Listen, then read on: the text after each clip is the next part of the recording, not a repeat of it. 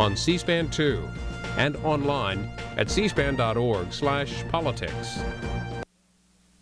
Now, members of Congress examine the ability of hospitals to respond to large-scale disasters. The panel will also look at the impact that current Medicaid regulations have on emergency preparedness. Medical officials testify at this 2.5-hour House Oversight Committee hearing.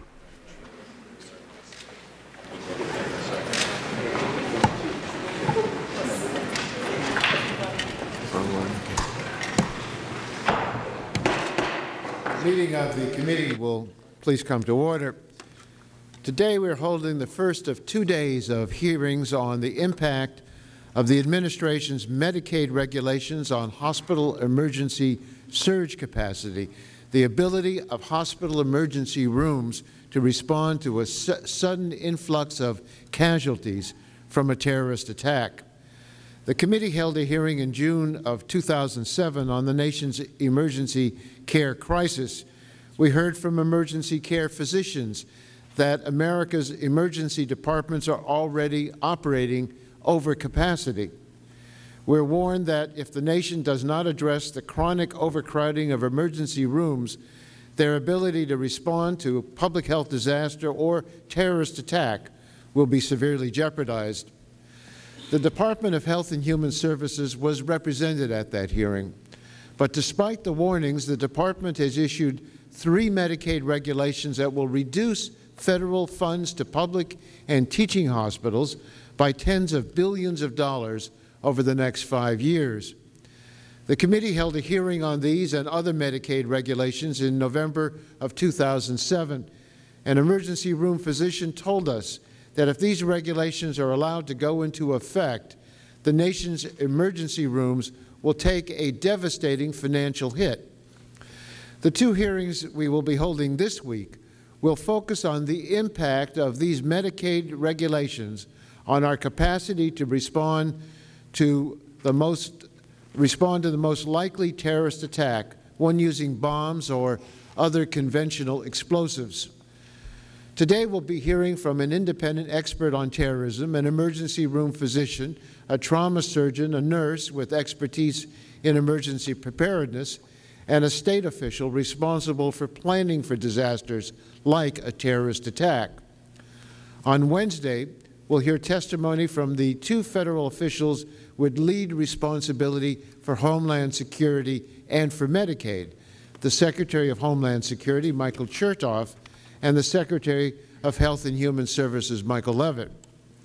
In preparation for this hearing, the committee majority staff conducted a survey of emergency room capacity in 5 cities considered at greatest risk of a terrorist attack: Washington, D.C., New York, Los Angeles, Chicago, and Houston, as well as Denver and Minneapolis, where the nominating conventions will be held later this year. The survey took place on Tuesday, March 25 at 4:30 in the afternoon. 34 Level 1 trauma centers participated in the survey. What the survey found was truly alarming. The 34 hospitals surveyed did not have sufficient ER capacity to treat a sudden influx of victims from a terrorist bombing. The hospitals had virtually no free intensive care unit beds to treat the most seriously injured casualties. The hospitals did not have enough regular inpatient beds to handle the less seriously injured victims. The situation in Washington, D.C. and Los Angeles was particularly dire. There was no available space in the emergency rooms at the main trauma centers serving Washington, D.C. One emergency room was operating at over 200% of capacity. More than half the patients receiving emergency care in the hospital had been diverted to hallways and waiting rooms for treatment. And in Los Angeles, 3 of the 5 Level 1 trauma centers were so overcrowded that they went on diversion, which means they closed their doors to new patients. If a terrorist attack had occurred in Washington, D.C. or Los Angeles on March 25, when we did our survey, the consequences could have been catastrophic. The emergency care systems were stretched to the breaking point and had no capacity to respond to a surge of victims. Our investigation has also revealed what appears to be a complete breakdown in communications between the Department of Homeland Security and the Department of Health and Human Services. In October of 2007, the President issued Homeland Security Directive No. 21. The directive requires the Secretary of HHS to identify any regulatory barriers to public health and medical preparedness that can be eliminated by appropriate regulatory action. It also requires the Secretary of HHS to coordinate with the Secretary of DHS to ensure we maintain a robust capacity to provide emergency care. Yet when the committee requested documents reflecting an analysis of the potential implications of the Medicaid regulations on hospital emergency surge capacity, neither department was able to produce a single document. This is incomprehensible. It appears that Secretary Leavitt signed regulations that will take hundreds of millions of dollars away from hospital emergency rooms without once considering the impact on national preparedness. And it appears that Secretary Chertoff never raised a single objection. The Department of Health and Human Services was represented at the committee's June 2007 hearing on emergency care crisis. The importance of adequate federal funding for emergency and trauma care was repeatedly stressed by the expert witnesses at the hearing.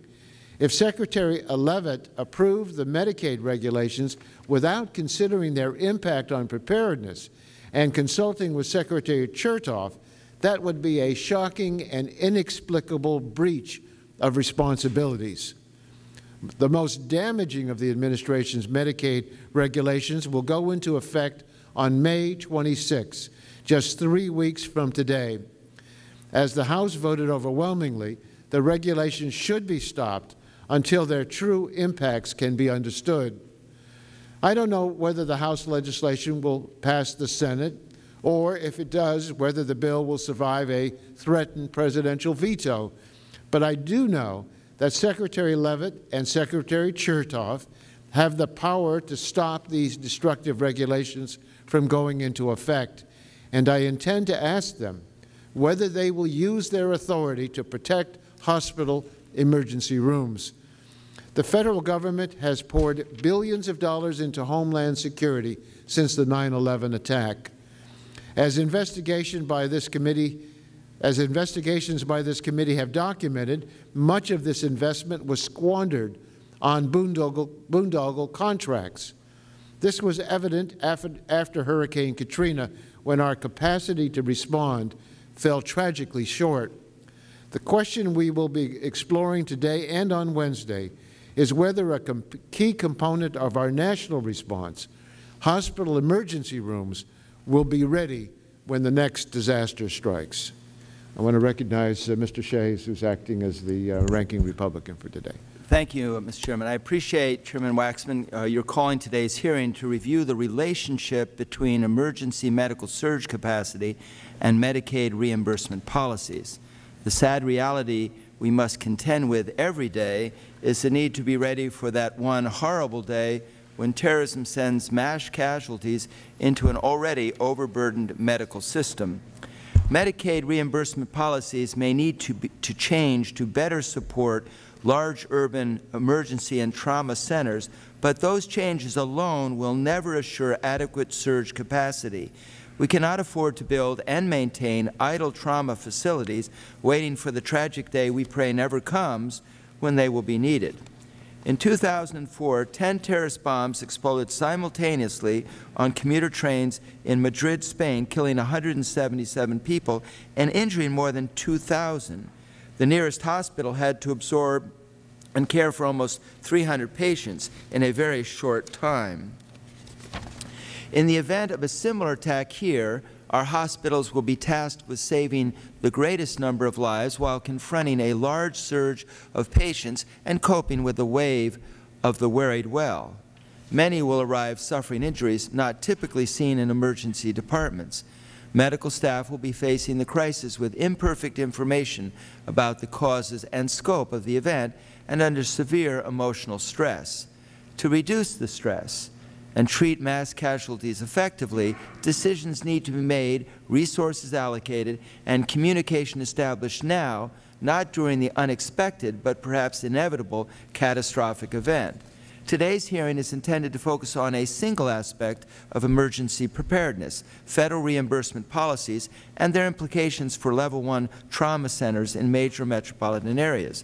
I appreciate Chairman Waxman's perspective on the Administration's proposed Medicaid regulation changes and join him in voting for a moratorium on their implementation. But I am concerned that a narrow focus on just one component of medical preparedness risks oversimplifying the far more complex realities the health system will face when confronting a catastrophic event.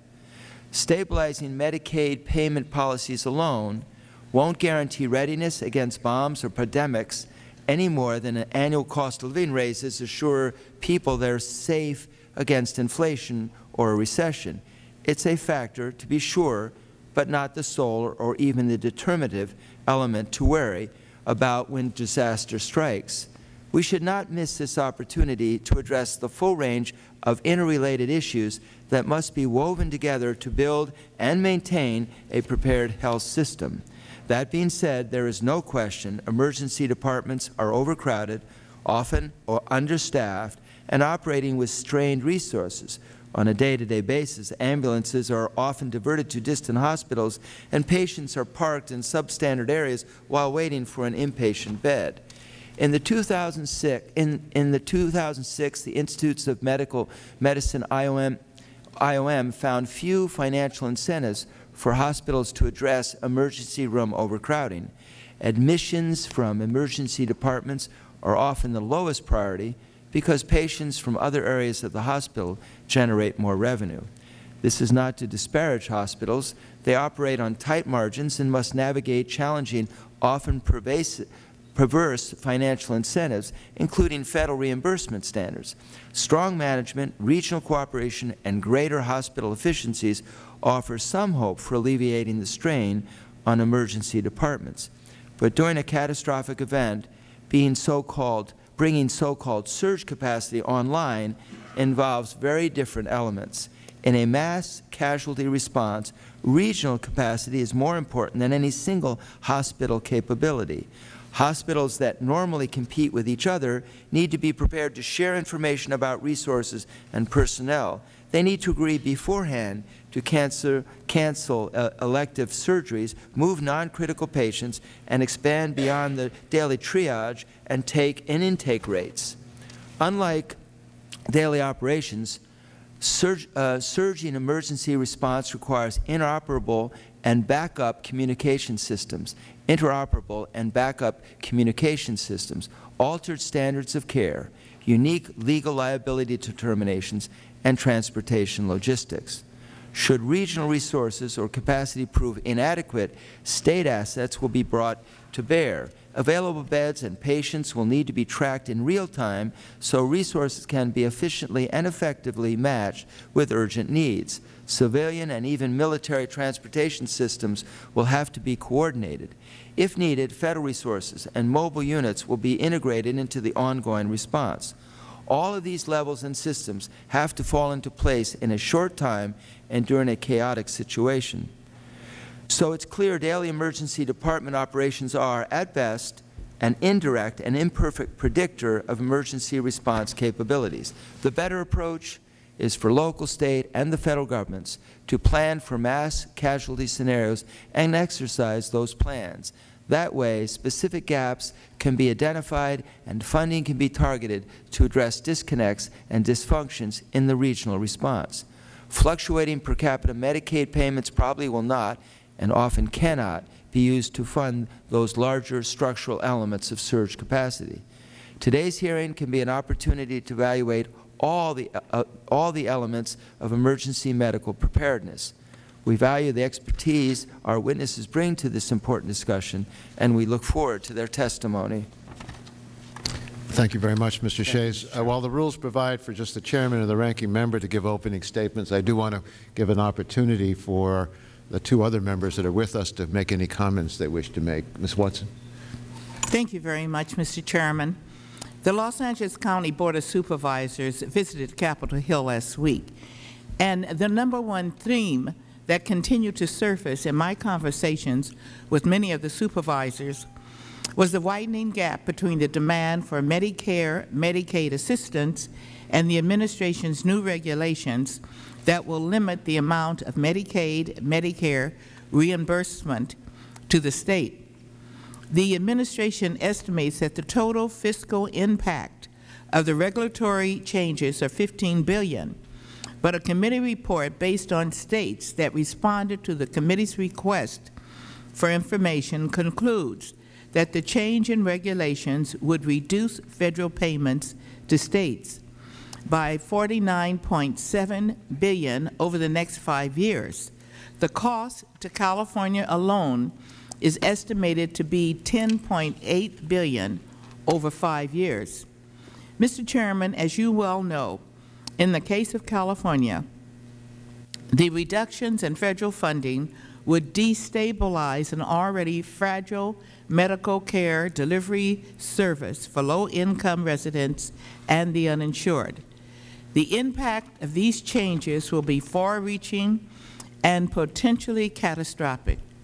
In the last year, we have witnessed the closing of many of King Drew's hospital medical facilities located in Watts, California.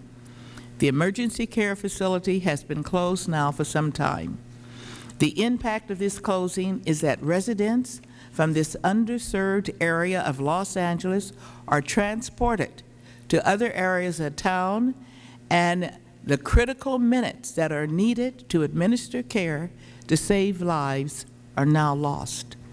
The impact of King Drew closing has had a cascading effect on all the other area hospitals, including those outside of the Los Angeles area that now must pick up the slack. I cannot imagine what would happen in these areas in the case of a mass catastrophic event, such as a terrorist attack using conventional explosives or a natural disaster, since they are already suffering from a lack of adequate emergency medical care facilities. So I look forward to the testimony from today's witnesses, who are experts in medicine and medical delivery services and counterterrorism. Again, thank you, Mr. Chairman, for holding this hearing. Thank you, Ms. Watson. Mr. Isom. Thank you, Mr. Chairman, for holding this hearing. I ask that my entire opening statement be put in the record. Without objection. Mr. Chairman, I'm troubled with today's hearing for one reason. I think there's a legitimate problem, overcrowding of our emergency rooms. That overcrowding comes from a combination of illegal immigration, legal immigration, and a pattern of going to emergency rooms when, in fact, urgent care would be a better alternative. I think it's part of a bigger problem we, particularly in California, face, that we have, in fact, a large amount of uninsured, but they're not uninsured. They're insured at the emergency room. That overcrowding needs to be dealt with, and I trust that on a bipartisan basis, in good time, we will deal with the challenges created by illegal immigration, individuals who either because of that or because they lack insurance are choosing the emergency room over more effective and efficient delivery systems. Having said that, I particularly am concerned that a partisan, amateur survey was done in order to justify or politicize today's hearing. It's very clear, both by the ranking member's opening statement and by the facts that we will clearly see here today, that a survey of emergency rooms done by Democrat staff for the purpose of getting the answer they wanted, which is, of course, we're overcrowded at the emergency rooms, is self-serving and, unfortunately, short-sighted. The number of beds that could be made available in a hospital, the number of healthcare professionals, doctors, nurses, and the like, that could be brought to bear within a period of time would have been part of any effective analysis of what the surge capacity could be. The number of patients who, although in the hospital, could be removed to other facilities of lesser capability to make room for severely injured people. Although this would not change the fact that if we had a Madrid-type occurrence, even in a city like Los Angeles, 2,000 severely injured people would strain our capacity in the first few hours, and undoubtedly, just like a 200-car pileup on the 405, we would have loss of life that we would not have in a lesser occurrence. I do believe that the challenges of Medicare and Medicaid in dealing with escalating costs, and particularly for California, the cost of reimbursement, which has not been sufficient, needs to be looked at. I hope that we can work on a bipartisan basis to deal with these problems. I hope that today's hearings will, in fact, cause us all to understand the causes and the cures for overcrowding of our emergency rooms. However, I must reiterate that the Federal response for this type of emergency needs to be to pay to train and to pay to test for these kinds of emergencies. That's the appropriate area for the Federal Government to deal with, in addition to providing certain life-saving resources such as mass antibiotics like Cipro, and of course smallpox and other vaccinations in the case of an attack. These are the Federal responses that were agreed to after 9/11 on a bipartisan basis, and I would trust that at a minimum we would not allow an issue such as how much is reimbursed to California on a day-to-day basis to get in the way of making sure that we fully fund those items which would not and could not be funded locally or by states. Mr. Chairman, I look forward to today's hearing. You have a distinguished panel that I believe can do a great deal to have us understand the problem. With that, I yield back. Our witnesses today do amount to a very distinguished panel, and we're looking forward to hearing from them. Dr. Bruce Hoffman is professor of the Edmund A. Walsh School of Foreign Service at Georgetown University. He will discuss mass casualty events involving conventional explosives in general and suicide terrorism in particular. He will also discuss his research on the Australian, British, and Israeli and British responses to these types of terrorist attacks. Dr. Wayne Meredith is a professor and chairman of the Department of General Surgery at Wake Forest University Baptist Medical Center. In his role as a trauma surgeon, Dr. Meredith will discuss the clinical importance of immediate response to trauma such as that resulting from a blast attack, as well as the importance of adequate financing to maintain a coordinated trauma care system. Dr. Colleen Conway-Welch is the Dean of the School of Nursing at Vanderbilt University. She'll discuss the implications of the Medicaid regulations for hospital emergency and trauma care capacity, including whether states or localities will be able to hold hospitals harmless against the loss of Federal funds that will result from the regulations. Dr. Roger Lewis is an attending physician and professor in the Department of Emergency Medicine at Harbor UCLA Medical Center. He will discuss the connections between emergency department crowding, surge capacity, and disaster preparedness. He will also discuss the impact of the Medicaid regulations on his hospital, which participated in the majority staff snapshot survey. Dr. Lisa Kaplowitz is the Deputy Commissioner for Emergency Preparedness and Response at the Virginia Department of Health. She will present the state perspective on emergency preparedness and response to mass casualty events, including the lessons learned from the Virginia Tech shootings. We're pleased to have you all here today. We welcome you to our hearing. It's the policy of this committee that all witnesses that testify before us do so under oath. So if you would please rise and raise your right hand, we would appreciate it. Do you solemnly swear that the testimony you will give before the committee will be the truth, the whole truth, and nothing but the truth? Thank you. The record will indicate that each of the witnesses answered in the affirmative. Your prepared statements will be made part of the record in full. What we'd like to ask you to do is to acknowledge the fact that there is a clock that will be running indicating 5 minutes. For the first 4 minutes it will be green, for the last minute it will be orange, and then when the time is up, it will be read. And when you see the red light, we would appreciate it if you would try to conclude your oral presentation to us. If you need another minute or so, and it's important to get the points across, we're not going to be so rigid about it, but this is some way of trying to keep some time period that's fair to everybody. Dr. Hoffman, let's start with you. There's a button on the base of the mic, and we'd like to hear what you have to say.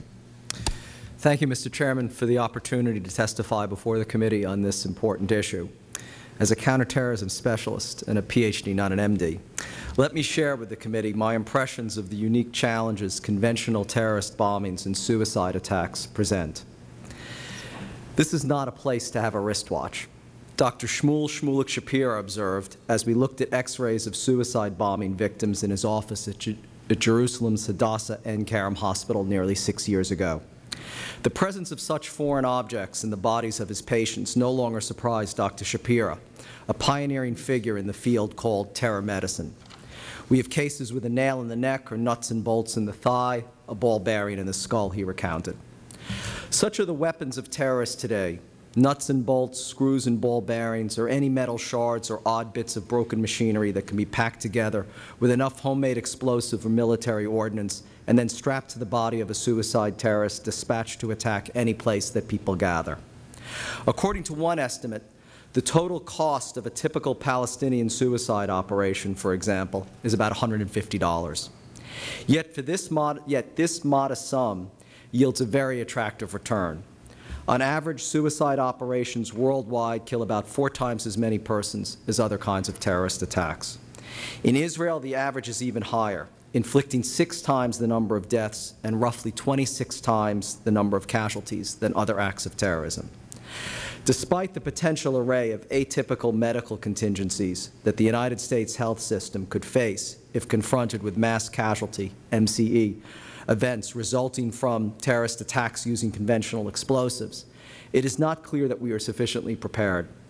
Historically, the bias in most MCE planning has been towards the worst-case scenarios, often entailing weapons of mass destruction such as chemical, biological, radiological, and nuclear weapons, on the assumption that any other MCEs, including those where conventional explosions are used, can simply be addressed as a lesser-included contingency.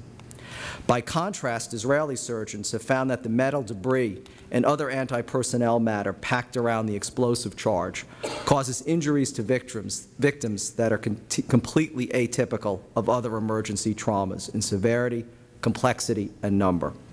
Unlike gunshot wounds from high-velocity bullets that generally pass through the victim, for instance, these secondary fragments remain lodged in the victim's body. Indeed, although much is known about the ballistic characteristics of high-velocity bullets and the shrapnel used in military ordnance, very little research has yet to be done on the ballistic properties of the improvised and anti-personnel materials used in terrorist bombs. The overpressure caused by the explosion is especially damaging to the air-filled organs of one's body. For this reason, the greatest risk of injury is to the lungs, gastrointestinal tract, and auditory system. The lungs are the most sensitive organ, and ascertaining the extent of damage can be particularly challenging, given that signs of respiratory failure may not appear until up to 24 hours after the explosion. And over 40% of victims injured by secondary fragments from bombs suffer multiple wounds in different places of their body. By comparison, fewer than 10% of gunshot victims typically are wounded in more than one place on their body. A single victim may thus be affected in a variety of radically different ways. In addition, severe burn injuries may have been sustained by victims on top of all the above trauma. Thus, critical injuries account for 25% of terrorist victims in Israel overall, compared with 3% in non-terrorism-related injuries. Australia's principal experiences with terrorist MCEs has primarily been as a result of the October 2002 bombings in Bali, Indonesia, where 91 Australian citizens were killed and 66 injured. The survivors were airlifted to Darwin, where the vast majority were treated at the Royal Darwin Hospital. 45% of these survivors were suffering from major trauma, and all had severe burns.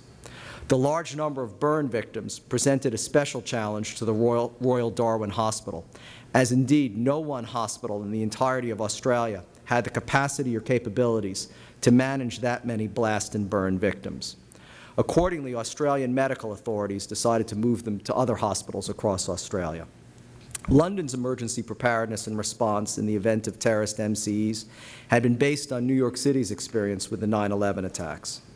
However, the suicide bombings of the 3 subway cars and bus on 7 July 2005 was a significantly different medical challenge. In New York City on 9/11, many persons died and only a few survived. The opposite occurred on 7/7, when only a small proportion of the victims lost their lives, 52 persons tragically, but more than 10 times that number were injured. London's long experience with Irish terrorism, coupled with extensive planning, drills, and other exercises, ensured that the city's emergency services responded quickly and effectively in a highly coordinated manner. But even London's well-honed response to the MCE on 7/7/05 was not without problems. For example, communications between first responders with hospitals or their control rooms were not as good as it should have been, which resulted in the uneven and inappropriate distribution of casualties among area hospitals. What emerges from this discussion of the medical community's emergency response and preparedness for terrorist MCEs involving conventional explosions and suicide attacks are 2 main points. First, that there are lessons we can learn from other countries' experiences with terrorist bombings and suicide attacks that would significantly improve and speed our recovery should terrorists strike here. Israel, Australia, and Britain, among others, are highly relevant examples. Second is that the best way to save as many lives as possible after a terrorist bombing or suicide attack is for physicians and other healthcare workers to undergo intensive training and preparation before an attack, including staging drills at hospitals to cope with sudden overflow of victims with a variety of injuries from terrorist attacks. Medical professionals and first responders must also understand that the specific demands of responding to bombings and suicide attacks are uniquely challenging. Death and injury may come not only from shrapnel and projectiles, but also from collapsed and pulverized vital organs, horrific burns, seared lungs, and internal bleeding. It is crucial that emergency responders evaluate their response protocols and be prepared for the unusual circumstances created by bomb attacks. Moreover, given the increased financial stress on our nation's health system in general, and urban hospitals in particular, any degradation of our existing capabilities will pose major challenges to our nation's readiness for an attack. Indeed, the opposite is required, a strengthening of our capabilities at hospitals and for the emergency services that we require to effectively respond to a terrorist MCE involving conventional bombings and suicide attacks. Thank you. Thank you very much, Dr. Hoffman. Dr. Meredith. Thank you, Chairman Waxman, Representative Shays, distinguished members of the committee, and guests. Thank you for the opportunity to appear before you today to discuss the impact of the proposed Medicaid regulations would have on trauma centers and trauma center preparedness in our country. My name is Wayne Meredith. I'm the chairman of the surgery department at Wake Forest University School of Medicine, and I volunteer as the medical director of trauma programs at the American College of Surgeons. What is trauma? Trauma is a major public health problem of which I'm sure you are aware, but want to emphasize for you. It is the #1 killer of people under the age of 44. That means if your children or grandchildren are going to die, the reason they are going to die is most likely going to be from an injury. And the appropriate, best way to keep that injury from happening is to have them treated in a trauma center, to make a trauma center available to them. That's been shown to reduce their risk of dying from a serious injury by 25%. That's better than many other treatments that we consider standard treatment for any other condition. It's not standard treatment across America today because trauma center care, the systems are disorganized, the availability of trauma centers for providing that system are disorganized. Trauma care is emergent, but not all emergency care is trauma care. These are serious injuries. It requires a level of readiness of a hospital. It requires a level of expertise of the people to be there to make it so that they can be available when it occurs. I've had the great privilege of treating well over 10,000 patients over the years who've survived and overcome significant injuries. Just a small sampling of those patients include such patients as Greg Thomas, who was a 40-year-old social worker riding to work. He was struck by a car and severely injured. He was wishboned, tearing your leg apart and splitting your body halfway up the middle. He had a crushed chest. His pelvis was broken in two.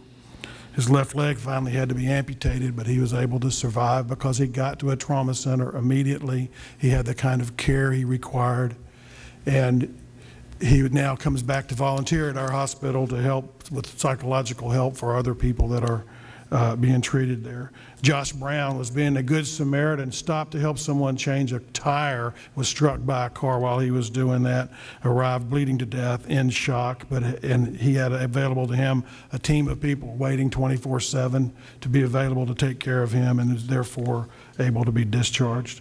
And a story I particularly like, Jason Hong was a student at our college.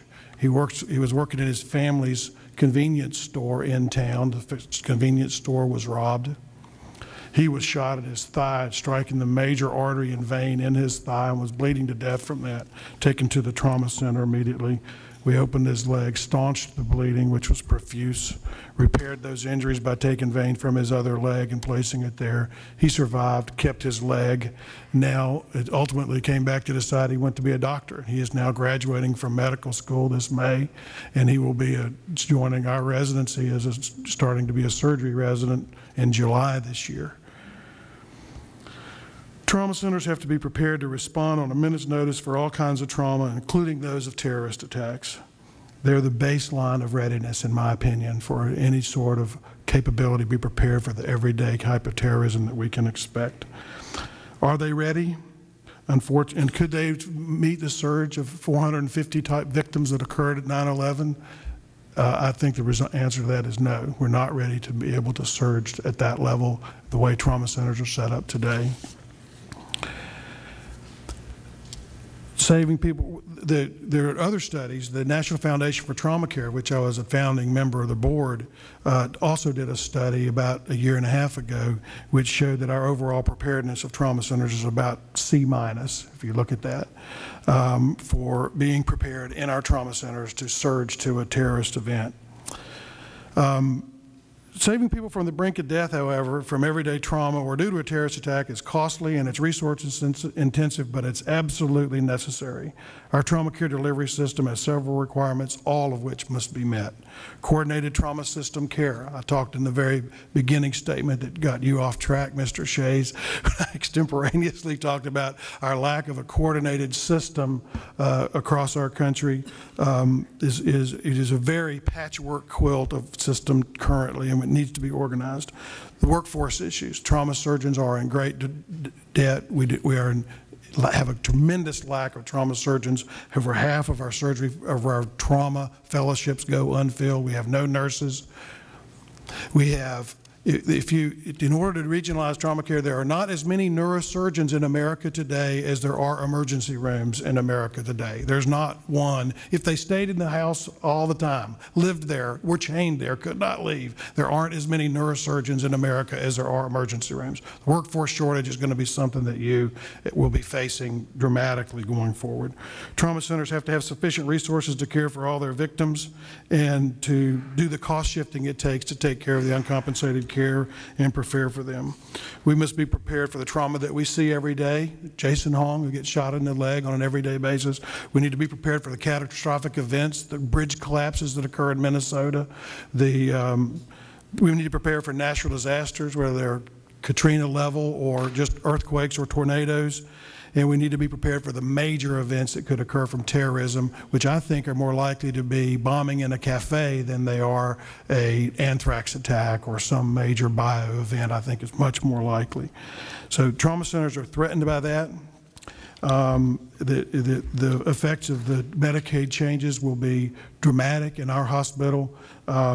It's estimated that it will cost us, let me see, Medicaid regulations stopped, it will be $36 million from our hospital. We currently cost about $4.5 million of infrastructure to keep the trauma center alive, and we lose about $13 million of costs in uncompensated care. Add to that $36 million, our trauma center will go under. It will not be a part of the infrastructure for health care in our part of the region. We serve all of Western North Carolina. With that, I'll truncate my remarks and thank you for that. So I just beg you to stop the Medicaid cuts and enact H.R. 5613, the Dingell-Murphy bill, fully fund the Trauma Systems Planning Program and ensure maintenance of systems, enacted fully fund H.R. 5942, the Towns-Burgess-Waxman-Blackburn legislation, and fully fund the Hospital Preparedness Program and Hospital Partnerships grants to ensure the highest level of preparedness funding for all hospitals, and most particularly for trauma centers. I want to thank the committee for having these hearings and thank you for having me participate in them. Thank you very much, Dr. Meredith. Dr. Welch. Good morning. My name is Colleen Conway Welch. I've been Dean of the School of Nursing at Vanderbilt for 24 years. Could you pull the mic just a little closer? You don't have to move closer. Pull the mic closer. Thank you. Okay. Over the last decade, however, I've taken a special interest in the area of emergency preparedness. I am here today to make the link between the consequences of reduced Medicaid funding, a fragmented public health infrastructure, and a reduced level of emergency preparedness, and to urge the committee to recommend a moratorium on these actions until at least March of 2009. I want to make 3 specific points about implementation of the following 3 changes: limiting Medicaid payment to public providers only, dropping Medicaid funding for graduate medical education, and limiting Medicaid dollars for services in outpatient settings. If the changes anticipated for May 26 occur, it will be virtually impossible to fix these rules legislatively in a rushed and piecemeal manner, and DHHS will be hard-pressed to effectively respond to HSPD 21, which directs the Department to look at regulations that impact emergency preparedness. If Medicaid dollars are reduced in these 3 areas, a reduction in personnel and readiness will occur in our hospitals and emergency departments across the country, and even worse, it will occur in the midst of a serious and intractable nursing and nursing faculty shortage and limit our ability to respond to a disaster, particularly a blast or explosive injury with serious burns. It is also reasonable to assume that states, including Tennessee, will not hold the providers harmless if federal matching funds are lost. There would be no easy way to redirect or make up money to those who are losing it, such as the medical schools and the safety net provider hospitals. Even if the state were able to redirect state dollars to areas eligible for federal match, those funds would most likely be distributed in Tennessee to the managed care organizations and then be part of the overall payment structure of all of our hospitals. I want to speak now specifically to the 3 changes. Number 1, limiting payment only to providers who are a unit of government puts our rural, community, private, and 501c3 hospitals at even greater risk, since they must already pick up the slack of escalating numbers of uncompensated care and are tied to a public health infrastructure that is increasingly unfunded, unavailable, and marginally functional. In Tennessee, this would result in only 1 hospital, Nashville Metro General Hospital, being included. The TennCare Medicaid program would lose over $200 million per year in matching funds. This would put all of the hospitals in Tennessee, except Metro General, in the position of cost shifting and service reductions, as well as limiting access even further. For example, Vanderbilt already provides more than $240 million a year in uncompensated care. While I'm discussing Tennessee, these are issues that cross the country. All disasters are local, that is true, and conventional explosive attacks are especially local. The casualties are immediate, and nobody should expect outside help for at least 24 hours. Only a true system of local, functional, systematically linked emergency departments and hospitals can address the casualties of this most probable form of attack. Proposal 2, eliminating federal support for graduate medical education programs, will result in a reduction in medical residents in a wide variety of settings, including ERs, trauma, burn, and intensive care units. They will also not have the support of many skilled trauma nurses, since these numbers will be reduced as well. As an example, in Tennessee, the 4 medical schools in the state would lose $32 million annually.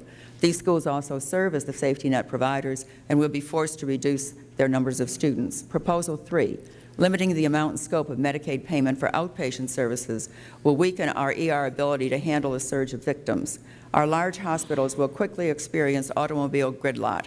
It is also absurd to think about evacuating hospitals in a time of disaster with a high acuity level we maintain every single day, including patients on ventilators. At Vanderbilt, for example, the burn unit and the ICUs are already at capacity. If disaster hits, healthcare providers will need to be dispatched to community and rural clinics to help them care for patients with serious injuries who cannot be transported or accommodated by hospitals. As clinics reduce services and personnel commensurate with reduced Medicaid dollars, their ability to avoid triage and care to patients will be significantly impacted. The federal disaster preparedness money that comes to Tennessee is much appreciated. However, federal money does not require an outcome of increased documented operational capacity building, and it should. Tabletop exercises are marginally useful, are an income opportunity for Beltway bandits. However, lessons learned from one exercise are not necessarily applied to the next. To many healthcare professionals of both political parties in the field of emergency preparedness, it appears that DHHS and DHS do not have a mechanism to assess and monitor the extent to which states, counties, and cities have the capability and game plan in place to respond to a disaster, such as a blast explosion, and are not able to provide guidance on which to base these plans. There is no one place anywhere in our nation or at any level of government where one can go to receive reliable information on resources. For example, how many burn beds there are in Tennessee or how many ICU beds there are in Nevada. There is no one-stop shop that can answer this on a federal level, and disasters are frequently not limited to one state, so regional statistics and information are needed. For example, Tennessee has 48 burn beds, 20 of which are at Vanderbilt, and the 8 southeast states have a total of 240. But I had to go to the American Burn Association to get those numbers. In summary, I am encouraging a moratorium on these Medicaid changes, a requirement that coordination between and among various federal, state, and local entities be enhanced to achieve a double whammy, namely improving emergency preparedness response while improving the fractured public health infrastructure. It's important to point out that continued cuts to providers negatively impact every service the hospital provides. Vanderbilt has historically sucked up these reductions and looked for other sources of revenue, but that is becoming more and more difficult. It is logical to assume that we would have to cut such programs as helicopter transport, HIV/AIDS programs, and certain medical and surgical specialties, including emergency preparedness. We now support emergency preparedness in a robust way, but we would need to limit our participation in regional drills and internal administrative planning, as well as reduce our commitment or eliminate stockpiling of medical supplies and equipment that are critical on a national emergency. In conclusion, please extend the moratorium into next year, charge DHHS and DHS to thoughtfully work together to address the declining public health infrastructure from the perspective of improving our emergency preparedness, and urge that these rules be withdrawn since Congress did not direct their propagation. A simple and immediate cut in Medicaid funding to these 3 areas is not a thoughtful solution, will not work, and will have a devastating effect on our hospitals and providers to respond in a disaster. In the final analysis, if these rules are enacted as proposed, when our citizens need us most, we will not be there. Thank you. Thank you very much, Dr. Welsh. Dr. Lewis? Mr. Chairman, members of the committees, thank you for inviting me. My name is Roger Lewis. I'm a professor and attending physician in the Department of Emergency Medicine at Harbor UCLA Medical Center, and I've been working as a physician at that hospital since 1987. Harbor UCLA Medical Center is a publicly funded Level 1 trauma center and a teaching hospital. We're also a federally funded disaster resource center, and in that capacity work with 8 of the surrounding community hospitals to ensure disaster preparedness and, in the event of a disaster, an effective disaster response serving a population of approximately 2 million people. We're proud of that work and we believe it's important. Over the last 5 or 10 years, my colleagues and I at Harbor UCLA have witnessed an extraordinary increase in the demand for emergency care services of all types. We've seen an increasing volume in the number of patients who come to our emergency department and in their degree of illness and their need for care. At the same time, we've had a constant decrease in our available inpatient hospital resources, and this has predictably led to a frequent occurrence of emergency department gridlock and overcrowding. Patients wait hours to be seen. Ambulances carrying sick individuals are diverted to hospitals that are farther away, and admitted patients in the emergency department may wait hours or even days for an inpatient bed. Now, I became an emergency physician because I wanted to be the kind of doctor that could treat anybody at their time of greatest need. And similarly, my institution is proud of its work as a disaster resource center because it wants to be the kind of institution that can provide for the community as a whole in its time of greatest need. It never occurred to me during my training that I'd be in the position in which patients that I knew clearly needed to be treated in minutes instead had to wait for hours, that ambulances carrying sick patients would be diverted to hospitals farther away, or that we would pretend that hospitals that have no available beds and a full emergency department would have adequate surge capacity to respond to the most likely type of mass casualty incidents, namely the results of a conventional explosive. Yet that is exactly the situation in which we find ourselves. Now, in trying to think about how to illustrate this situation, several people suggested to me that I give an anecdote, that I tell a patient's story. And without detracting from the important examples that have been given by the other panel members, I'd just like to comment that I don't think any single patient's story really captures the scope and the impact of the problem. This is a situation in which one has to think carefully about the meaning of the statistics that are widely available. In fact, yesterday's anecdote, those stories about individuals who deteriorate in the emergency department or on their way to the hospital because their ambulance has been diverted, are really today's norm. These events are happening every day. Right now, an ambulance in this country is diverted from the closest hospital approximately once every minute. There is a common misconception that emergency department overcrowding is caused by misuse of the emergency department by patients who have routine illnesses or could be treated in urgent care settings. This is clearly not true. Numerous studies done by nonpartisan investigators have shown that only 14% of patients in the emergency department have routine illnesses that could be treated elsewhere. And much more importantly, those patients use a very small fraction of the emergency department resources and virtually never require an inpatient bed. Emergency department overcrowding is a direct result of inadequate and decreasing hospital inpatient capacity. It is a hospital problem, not an emergency department problem. There is a direct cause and effect relationship between hospital resources, inpatient capacity, emergency department overcrowding, and surge capacity. The Hospital Preparedness Program, a federally funded program that is intended to increase disaster preparedness, has focused on bioterrorism and on the provision of supplies and equipment for participating hospitals. And whereas these things are important, they focus on one of the less probable types of mass casualty incidents and do not in any way directly address surge capacity. For my hospital, the proposed Medicaid rules are estimated to result in a 9% decrease in the total funding for the institution. That would have an exponential effect on our degree of overcrowding and directly result in reductions in our inpatient capacity. For Los Angeles County as a whole, the projected impact is $240 million. That would require a reduction in services equal to one acute care hospital and trauma center. We have already witnessed what happens in our area with the closure of such a hospital. So in summary, hospitals and emergency departments across the United States increasingly function over capacity, and prior fiscal pressures have resulted in a reduction in the number of inpatient beds and overcrowding. Current federal programs intended to enhance disaster response capability have emphasized supplies and equipment and largely ignored surge capacity. The proposed Medicaid regulations will directly result in further reductions in hospital ED capacity and, ironically, specifically target the trauma centers, teaching hospitals, and public institutions whose surge capacity we must maintain if they are to function at time of a disaster. Thank you very much, Mr. Chairman. Thank you very much, Dr. Lewis. Dr. Kaplowitz. Good morning, Mr. Chairman, members of the committee.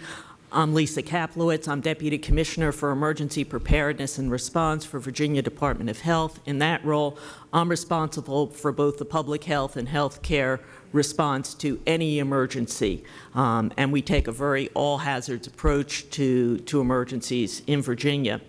Virginia is large and diverse and has been impacted by any number of emergencies since 9/11. Certainly, we were impacted by the Pentagon, which is located within Arlington County, but we have experienced the anthrax attack, sniper episode, Virginia Tech, and multiple weather emergencies. Few lessons from 9/11. First of all, this truly was a mass fatality event, not really a mass casualty event. But we certainly learned that one key to response is coordination of all the healthcare facilities in the area, cross borders in the National Capital Region, that's Virginia, Washington, D.C., and Maryland, and we all need to work together, both in the NCR and throughout the Commonwealth. We knew we needed a much improved communication system among healthcare facilities, and with public health, communications really was inadequate during 9/11. We had no backup communications present. We needed a mass fatality plan, and we needed to include mental health planning in all emergency planning. The Congress allocated funds for both public health and healthcare preparedness as a result of 9/11 and anthrax. I won't spend a lot of time on the public health preparedness. I'm responsible for that, except to mention that we have coordinated our public health and healthcare response. They work very closely together. In terms of our healthcare system preparedness, key to our success has been partnership with the Hospital Association, which contracts with hospitals throughout the Commonwealth, and we got buy-in from the hospitals very quickly. We also do regional planning. We have 3 hospital planning regions, a hospital coordinator, and a regional coordinating center for each of our regions. The funding from ASPR has been very, very valuable. It's enabled us to purchase redundant communication systems for hospitals, to develop a statewide web-based bed tracking system. We can now track beds in real-time basis throughout the Commonwealth during any emergency. We've purchased supplies and equipment, often done on a regional or statewide basis. This has included portable facilities that are located in 4 regions of the Commonwealth and can be moved all around. We've purchased ventilators that are the same ventilators statewide that are being used in hospitals so people know how to use them. We've purchased over 300 ventilators for use in a surge. We've purchased antivirals and antibiotic medication located in hospitals, and we've developed a volunteer management system. Before I move on to trauma and burn care systems, I do want to say that the ASPR funds have been very valuable, but are only a fraction of hospital funding for emergency response. The trauma system in Virginia was established in 1980. We now have 5 Level 1 trauma centers, 3 Level 2, and 5 Level 3 centers in the Commonwealth. We have 3 burn centers for a total of 37 burn beds within the Commonwealth. Our General Assembly did a study in 2004 documenting a large amount of unreimbursed trauma care. In 2003, it amounted to over $44 million, and I know it's vastly greater than that 5 years later. As a result of this study, the General Assembly did create a trauma fund, which helps with our reimbursed care, but again, only provides a fraction of unreimbursed care. It's based on fees for reinstatement of driver's license and DUI violations. I do want to talk a little bit about lessons learned from Virginia Tech. Nobody expected to have a shooting event, a mass shooting event in rural Virginia, such as occurred a year ago. What many people don't realize is that because of the winds and the snow, none of the injured could be transported to a Level 1 trauma center or even a Level 2 trauma center. The 3 closest hospitals, 2 were Level 3 trauma centers, 1 was not a designated trauma center. We had planned for this, recognizing that all facilities need the capability of handling trauma care. And we're very proud of the fact that none of the injured transported to hospitals from Norris Hall died. That's due to our coordination of EMS as well as hospitals, public health, and our regional coordinating center. So some of our lessons learned from Virginia Tech concerning mass trauma include the need for coordination of all parts of public health in the healthcare system. Cross-training is key. This has been mentioned already. In a mass casualty event, all facilities need to be able to handle trauma care. That not only involves supplies, but training of staff in all facilities. We have purchased supplies for all facilities in the Commonwealth to handle a certain level of trauma and burn. care. We know that burn care will be key here, and we want all facilities to be able to handle that. And we need a real-time patient tracking system, which didn't exist, and we're working very closely on that now, so that patients can be tracked from the time EMS picks them up till the time they're in the hospital, and unfortunately for our chief medical examiner as well. We're very fortunate to have a very strong medical examiner's office because this was a crime scene and had to be handled as a crime scene, and they handled it very well. We need to recognize that at any mass casualty event there will be fatalities. So in terms of trauma surge planning in Virginia, we've focused on a number of different aspects here. Again, as I mentioned, purchase of key supplies and medications for burn and trauma care in all facilities. And this has been very basic, looking at basic supplies to be stockpiled. Training of physicians and staff in all hospitals to provide basic trauma and burn care because we don't know where trauma is going to occur, and we'll need the help of all our facilities. Training of EMS and hospital staff on appropriate triage. Unfortunately, during a mass casualty event, we won't have the luxury of transporting people to solely our trauma systems, but centers. But we're very dependent on these centers to have the expertise that they can then use to train others. And we need mass fatality planning as a component of mass casualty planning. I was asked to make a few comments about our recent tornadoes. We were fortunate. Nobody died as a result of those tornadoes, and there were only 3 serious injuries. But I will say that there was excellent communication among the hospitals in the area. Once again, this was a very rural area. They communicated well. We called on our Medical Reserve Corps to help. Our public health folks were available immediately and are working in the area now. So our planning has really paid off there. A few comments in summary. Hospital and health system emergency preparedness can be achieved only through close collaboration and regional planning efforts for public health and health care. There must be a system prepared to respond, especially for mass casualty and fatality events. Preparedness is tested not only through exercises, but through actual events. We do an after-action report for every single event and take our lessons learned to modify our plans. A coordinated trauma system is essential, but we have to have a well-thought-out trauma and healthcare surge plan to effectively respond to large-scale events. Trauma care provided only through designated trauma centers will not be adequate, but we need those centers as resources to train others. We desperately need continued federal funding for public health and healthcare preparedness.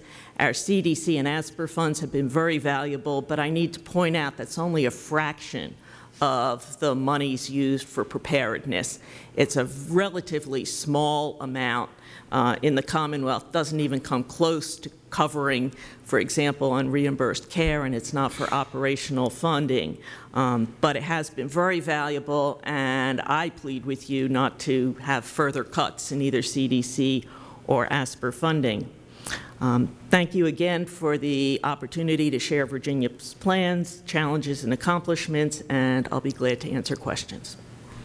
Thank you very much. We're going to proceed with questions where 10 minutes will be controlled by the majority, 10 minutes controlled by the minority, and then we'll go right to the 5-minute rule. But before I even begin questions, let me just get for the record something that I'm not sure I fully understand, Dr. Kaplowitz. What is a level 1 trauma center? What is a level 2 trauma center? What is an emergency room? How do these all fit in as you plan for emergency preparedness? Well, actually, many people on the panel are better able to discuss the differences level 1, 2, and 3. Level 1 trauma centers require expertise to be present within the facility all the time to be able to handle any level of trauma. Level 2 and level 3, some of that expertise can be outside the facility but available very quickly. So again, level 1 trauma centers have tremendous costs just to maintain that ability to provide trauma care, and that's a big part of what costs a great deal to maintain trauma centers. It's not only the care per se, but the infrastructure, as well as a quality improvement plan, which we have a very good one in Virginia. Emergency rooms are places where people can show up for emergency care in any facility, whether they're a designated trauma center or not. I will say that there are fewer and fewer designated trauma centers in the Commonwealth because of the cost to maintain a trauma center. It's been very, very difficult and becoming more and more expensive, and that's been very problematic. Thank you very much.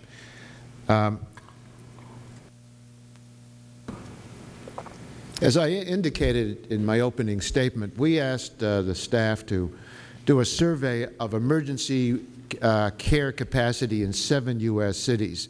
At the time of the survey, none of the 34 Level 1 trauma centers that participated had enough treatment spaces in their emergency rooms to handle the victims of a terrorist attack like the one that happened in Madrid in 2004.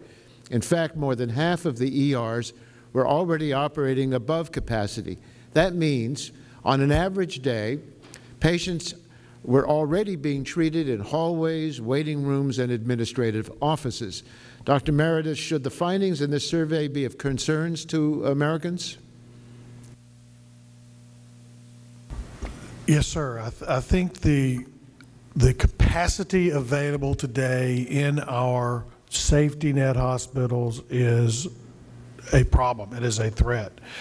If you think about bottleneck theory, the patients are building up in the emergency departments, but not because there's so many patients coming to them who shouldn't be there, but because there's no place for them to go.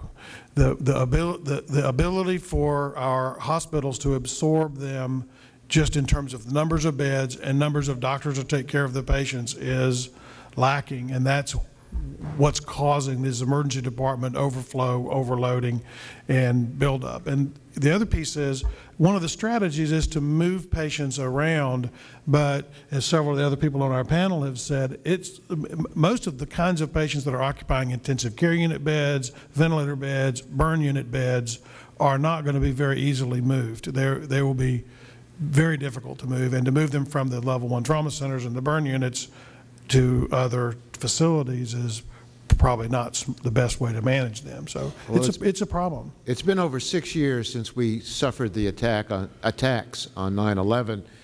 Are our emergency rooms prepared to handle a surge of victims that could result from a terrorist attack? If you just, no, sir. I just tell you, from going to trauma center, and I've been in a lot of them, there is very little surge capacity available in the trauma centers, in the safety net hospitals in our country today. One of the striking findings of the survey is how overcrowded emergency rooms are on a normal day. Right. This day when our staff called the trauma centers emergency rooms in the major cities was just an ordinary day. And they were already having overcapacity. They had to treat patients in hallways and waiting rooms. I'd like to ask, is overcrowding in emergency rooms jeopardizing the health of patients and the ability of hospitals to provide the best care possible? Dr. Lewis? First of all, the day that survey was conducted was a typical day, at least in Los Angeles. During that week, in the prior 4 days, we had been on diversion. In the prior week, we had been on diversion for more than the equivalent of 4 days. So that was a typical situation. It absolutely negatively impacts the availability of the emergency department resources and the ability of patients to receive care for emergent medical conditions. There are delays in treating patients with chest pain, patients with potentially important infections, and with a wide variety of illnesses and injuries. Well, the ability to respond to a bombing such as occurred in Madrid is called surge capacity. Surge capacity depends on more than just the emergency room. A hospital needs enough resources in places like the intensive care unit and hospital beds. But in the survey by committee staff, the problems extended beyond the emergency room. One major problem is something called boarding.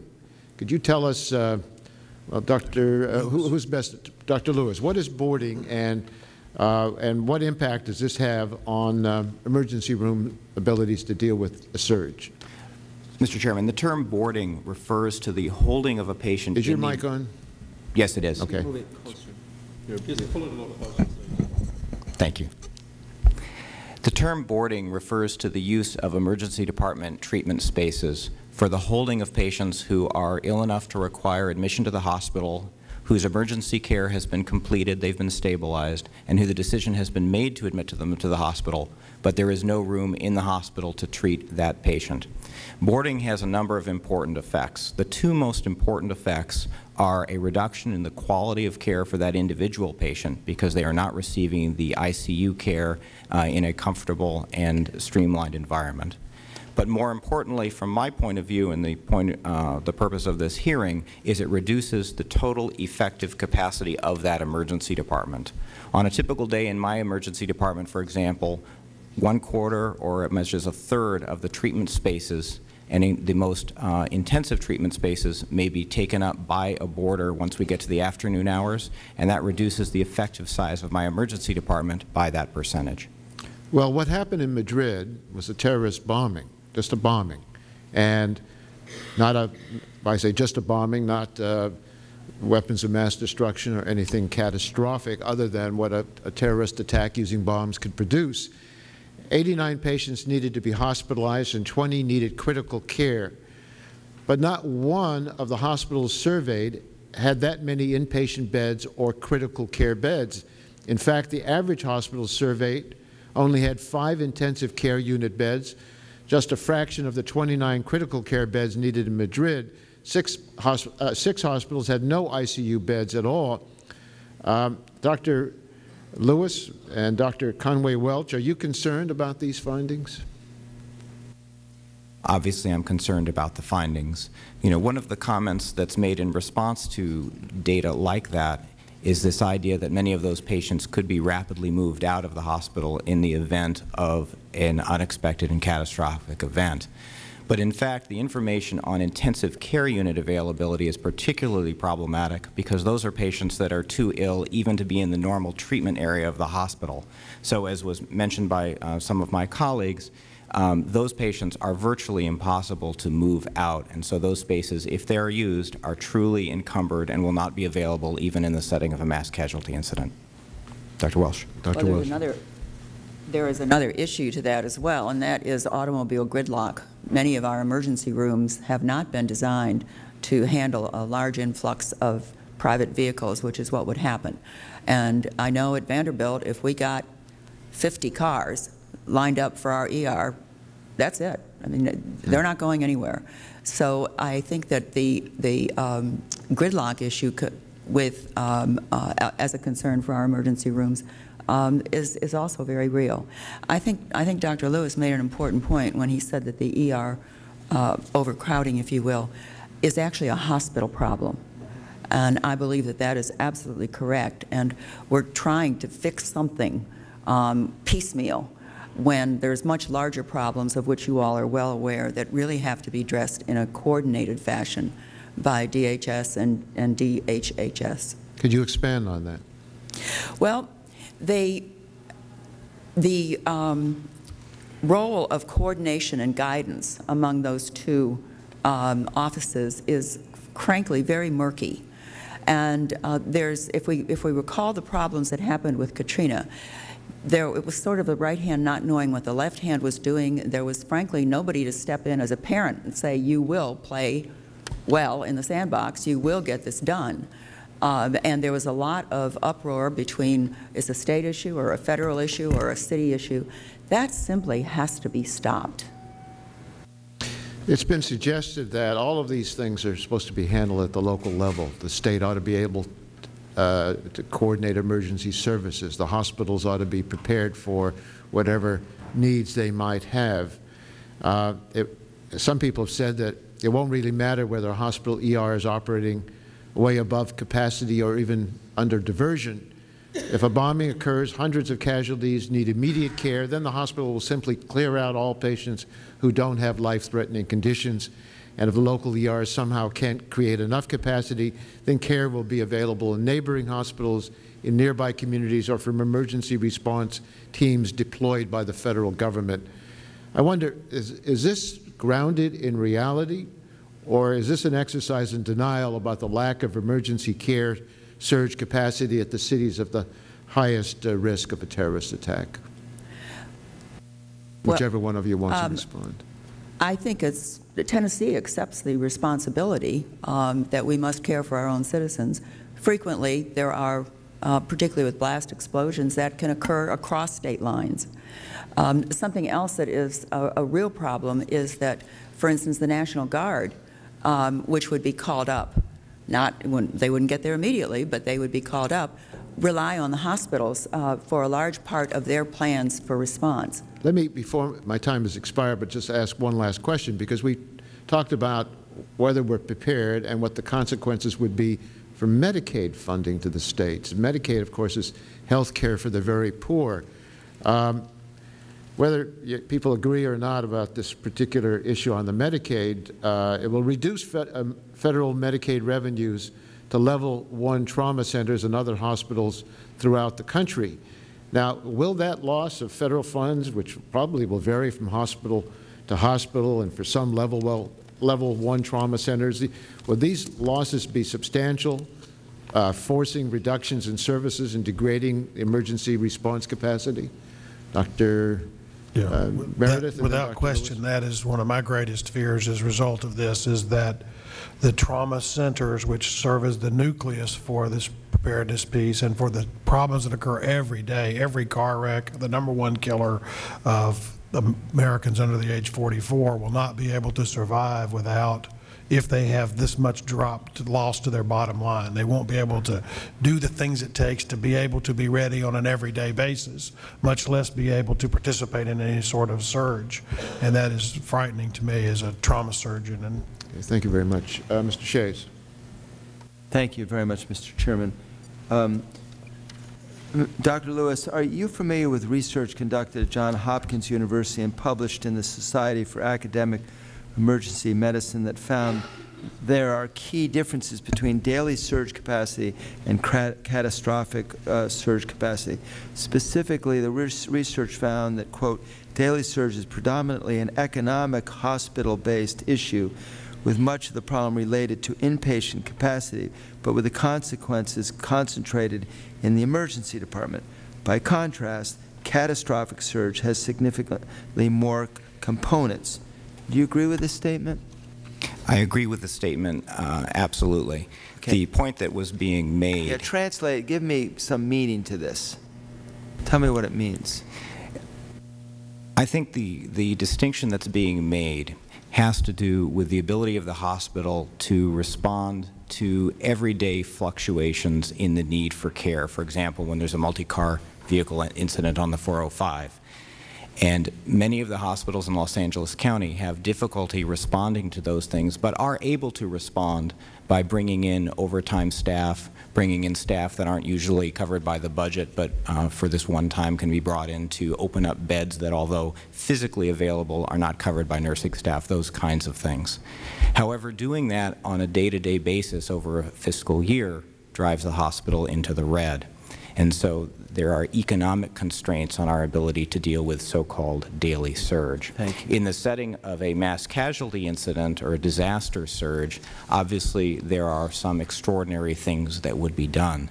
I think the critical question is the extent with which those critical things could be done and how effective they would be given the number of acutely ill patients who in fact could not be moved out of the hospital. Thank you. Dr. Meredith, did you want to comment on it? You just seem to light up a bit. Well, I think there is a lot. That's exactly right, and there's a lot of truth to that. You're much more able to be able to lift a 300-pound weight if it's on your foot than you can if it's just sitting in the room. So you are able to be able to surge differently for an emergency and for a short period of time than you can do over a long period of time. Okay. There's also a disproportionate availability of bed capacity in our hospitals between the big urban and the level 1 type hospitals and the smaller rural hospitals, so that if you just look at the overall bed capacity of the country, it's mismatched between where these would occur, where the capacity is, and so forth. Mr. Chairman, I would request unanimous consent that the following articles published in the Society for Academic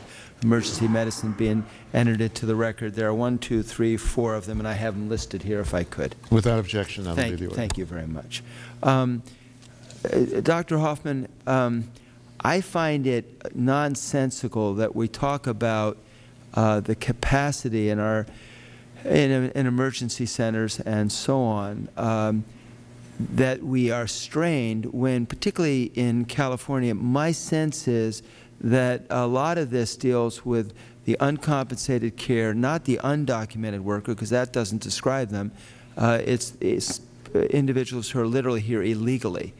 Is there any sense of a disconnect when we say we are providing national security for our homeland, when in fact we allow individuals to literally come into this country at will, then call them undocumented as if somehow they don't represent a national security issue? Well, Congressman, it's an issue somewhat outside of my ken. In looking at the terrorist threat, I would say, when one focuses back on 9/11, all of the 19 hijackers entered the country, firstly legally and with proper documentation. So certainly you're right in pointing to the threat that illegal aliens and undocumented people have, but I think the threat is even much wider than that. Yeah, but isn't it the responsibility of a national government to defend its borders? And we have a visa process and so on that lets us know who's here and who's not. People who are here illegally are here without our knowledge. Doesn't that strike you as somewhat absurd to then suggest that we have the capability to deal with the potential terrorist threat? I think the lesson that 9/11 teaches us is that we have to have the kind of dynamic and flexible approach that can deal Let me ask a different question. Multiple levels. Let me ask you those in the hospital. How is it that we need to be able to deal with a surge capacity when we are dealing, in a sense, with a surge of illegal immigrants? How do we sort that out? How does that fit into the equation? Isn't it a fact that illegal residents tend to use the emergency facilities of a hospital more than just knocking on, going through the regular process of interacting with the doctor, unless we have, and we have expanded our community-based health care clinics. But without community-based health care, let me ask it this way. Aren't these facilities being overworked by the fact that we have illegal residents who are using these facilities? Go ahead. It is not my impression that any significant part of the overcrowding or the use of the resources is directly tied to the illegal immigrants who work in Los Angeles County. How would you know that? Do you find out if they're here illegally? One often finds out when one is taking a social history and asking about family background, travel history, that sort of thing. So you're under oath right now, and you're saying that under oath you do not believe that you have an overuse of these facilities by people who have no other ability to have health care, and that this is not in any way caused by illegal immigrants. Let me just ask a clarifying question. When you use the term overuse, do you mean any use? Any use. If you define any use of our emergency department by people who are in the country illegally, the answer is absolutely there is such use. Right. If you mean overuse in the sense that the use is disproportionate because of their illegal status, I believe the answer is no. Actually, I mean both. Well, why wouldn't it be? Logically, it would seem to me to make sense that if they have nowhere else to go, they're going to go to the hospital. That's what we are encountering on our side in the East Coast. Every hospital tells me that you have an overuse in our emergency wards by people who simply have no other place to go. I think that we're mixing a couple of different distinctions. My impression, and I have not collected data on this and I'm not prepared to give you numbers, is that most of the illegal immigrants, when they have non-urgent medical conditions, choose to seek care in a variety of outpatient facilities that are scattered around the city, and they don't actually want to come to the emergency department. Okay. Thank you. The second, if I could just answer the second part of your question. Make it short, though, please. When you are told that a significant burden on the system is by people who have nowhere else to go, the majority of those people are legal residents or citizens of this country who have no place else to go because they don't have health insurance, not because of their legal status. Thank you. The balance of my time. Thank you. Dr. Lewis, I'll follow up in the same area, and I agree with you as a fellow Californian that we can't have it both ways. We can't say that the uninsured seek emergency room care disproportionately because they can go there. They essentially are covered by the umbrella of last resort because they're poor and uninsured, and then not use the term broadly, uninsured, rather than illegal versus legal, et cetera. So although I think illegal represents more than perhaps you're saying, I think it is appropriate, at least in California, to look at it in terms of the uninsured using the emergency room as essentially the guaranteed insured area for the poor and uninsured. I'm concerned about this survey that was done. You participated in the survey, and UCLA Medical Center that day said that there were 14 patients boarded by the emergency department, presumably waiting for inpatient beds to become available. How do you explain the fact that you had 14 inpatient beds available that same day?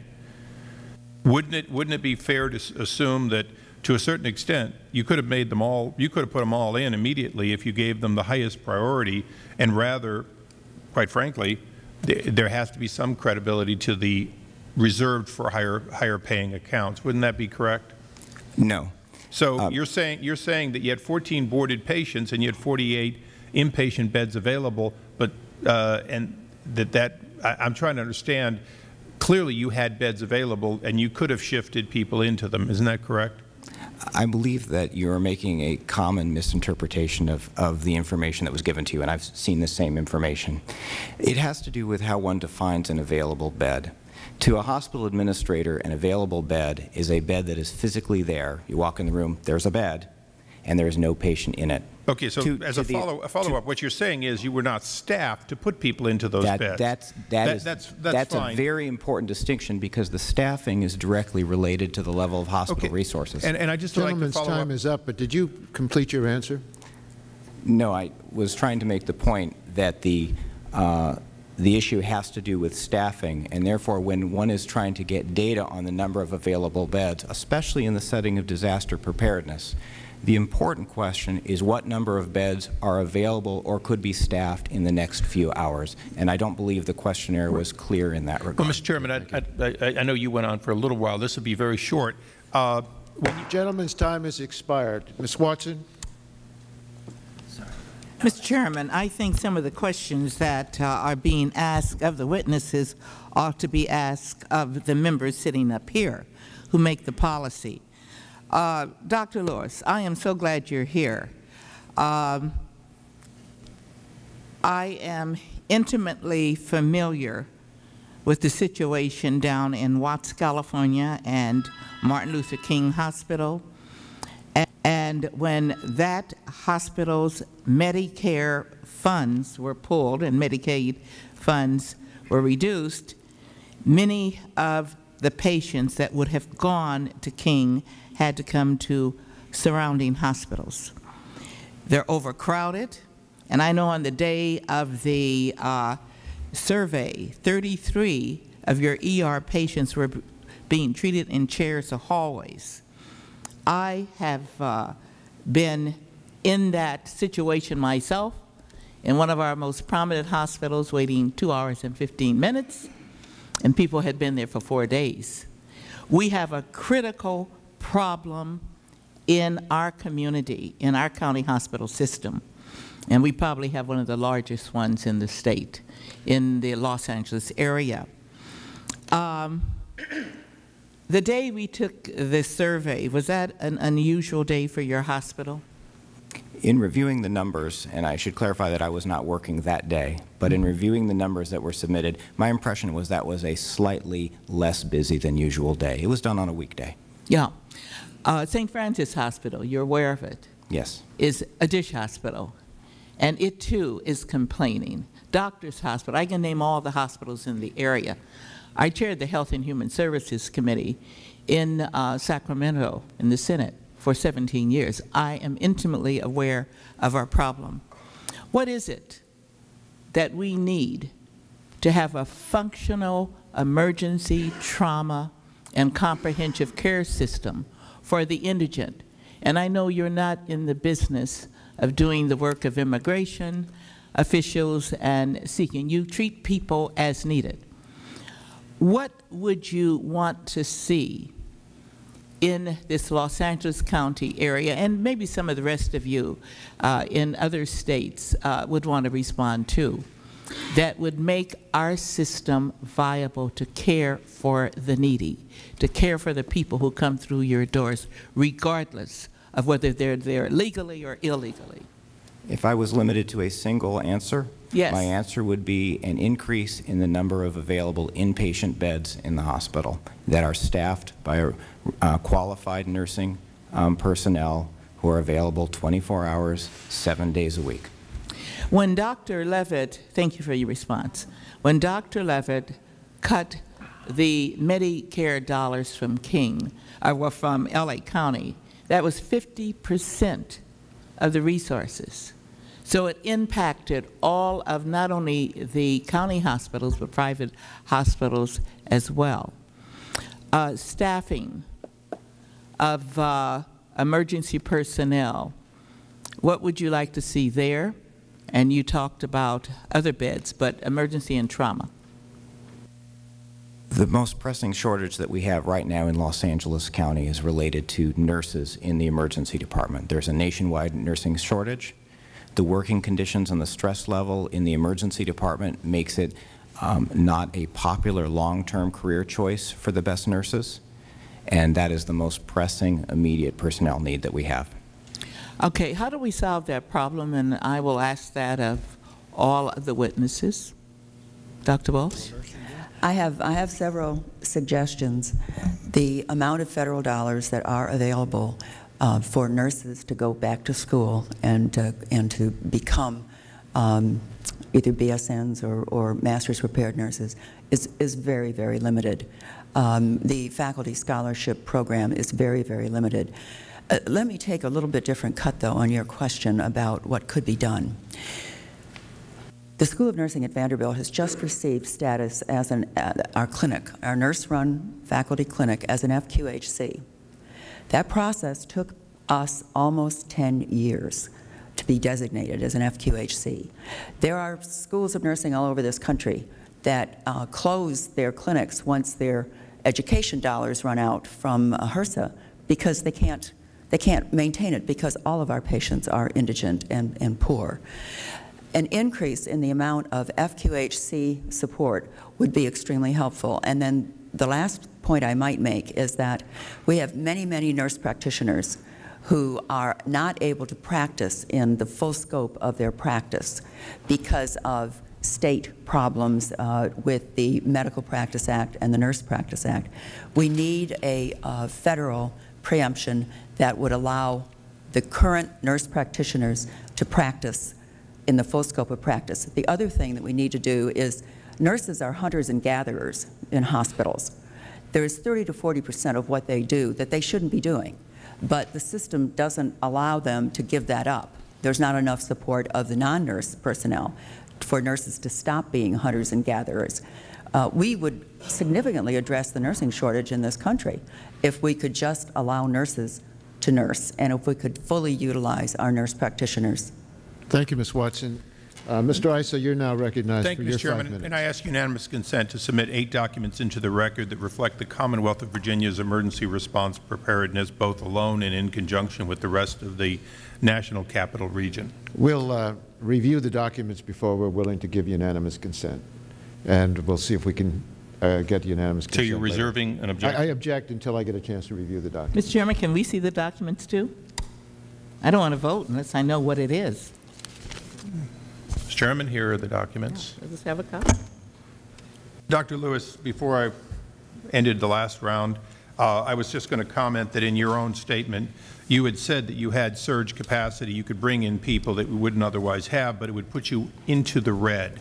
And I'm not going to further elaborate because of the shortness of time, but if you have 48 beds and you don't fill them and 14 people stay boarded, to me it sounds like you were unwilling to go into the red in order to board those people, that you did have 48 capacity, assuming those higher cost resources were available, but you chose not, your hospital chose not to do it that day. Dr. Kaplowitz, I'm very intrigued by your testimony, these documents that are pending going into the record. If I understand you correctly, if there were a significant crash or something on the orange line or blue line today, representing dozens or even maybe 100 significant injuries, you would be prepared to put together the resources to take care of that. Is that correct? We would be working very closely with the District of Columbia, Maryland, in terms of appropriate distribution of patients, working through EMS as well as the hospitals. We'd activate our Northern Virginia Coordinating Hospital, which is at Inova Fairfax, and do the best we can for optimal distribution of patients. I can't tell you what would happen. You know, first of all, that could be anywhere. Sure, I understand on a given day that you can't answer, but in general, and we'll go back to Virginia Tech. Virginia Tech was an example of the worst of all worlds. A place you didn't expect it, a weather condition that wasn't cooperative, and hospitals that generally were not prepared, and yet the response, looking back, you were able to rise using resources as you could transport people and or people one direction or the other. Is that correct? Virginia Tech was not truly a mass casualty event. It stressed rural hospitals, and we were prepared to pull in people. However, no hospital was pushed beyond what they were capable of doing and wasn't hundreds of people at the same time. Well, and Doctor, I know it's always unfair to say to do hypotheticals, but in general, the amount of times that America is going to be attacked in mass by a dirty bomb, chemical attack, or aircraft from the sky, compared to the amount of time in which an airplane crashes as it's landing in Iowa, DC-10, the blue line does have an electrical failure and people are damaged or burned. A gasoline truck on the 405 jackknifes and bursts into flames. A fire in a refinery such as Long Beach. A widespread hurricane or tornado that injures many. Aren't all of these dramatically more likely, and I'll be self-serving and say since it happens every year in America, every single year, one or more of these, actually almost all of them happen at least once or twice a year, mass casualties occur every year in America. Isn't it true that, in fact, if we take the war on terror, the likelihood of another attack like 9/11 completely out of the scenario, that the need is greater in frequency and even likelihood of dozens or hundreds of people needing care? Isn't it greater based on these? And I'll throw in just one more for good measure, Dr. Lewis, an earthquake in Northridge. Yes, it is. And we're not ready to deal with that. Okay. Whether you survive an injury in America today on Interstate 40 from Wilmington, North Carolina to Barstow, California, depends on where you get hurt and how well the trauma system is organized between those 2 points. And Dr. Kaplowitz, I'm particularly intrigued because you seem to be positive in saying that at least within the resources available, Northern Virginia and Virginia in general has done a good job of being prepared, and I'm particularly concerned because I'm a Californian and it appears as though California feels they're not prepared. Could you comment further on why you feel fairly prepared within the resources available? Preparedness is all relative. We've put a great many things in place to go beyond where we were on 9/11. I can't tell you how we would handle hundreds, you know, whether people would be happy with how we handled hundreds. We would have a plan, a communication system. And one final question for the panel. If I had $1 billion sitting in the center of this room, and I gave it to you for preparation, training for these mass events, or I spread it around the country to staff up or reimburse Medicaid, which would you rather have that $1 billion go to, assuming there was only one pile of $1 billion available today? I would like to see our emergency departments and our capability able to function on a daily basis, because much as I've talked about surge, I also agree that if we don't do a better job on handling emergencies on a daily basis, we're going to be at a disadvantage when there's a mass casualty event. We have to be able to empty our emergency rooms more rapidly, because that's going to be even more important in an emergency event. Again, I'm positive in terms of what we've put in place and the kinds of communications. However, I recognize full well the stresses on our emergency system on a daily basis, and we can't ignore that. They're right. Interrelated. Mr. Chairman, I'd appreciate if the others could answer for the record which way they would spend the money, or if you'd like to give them additional time. Well, whichever of you want to respond. And yes, Dr. Lewis.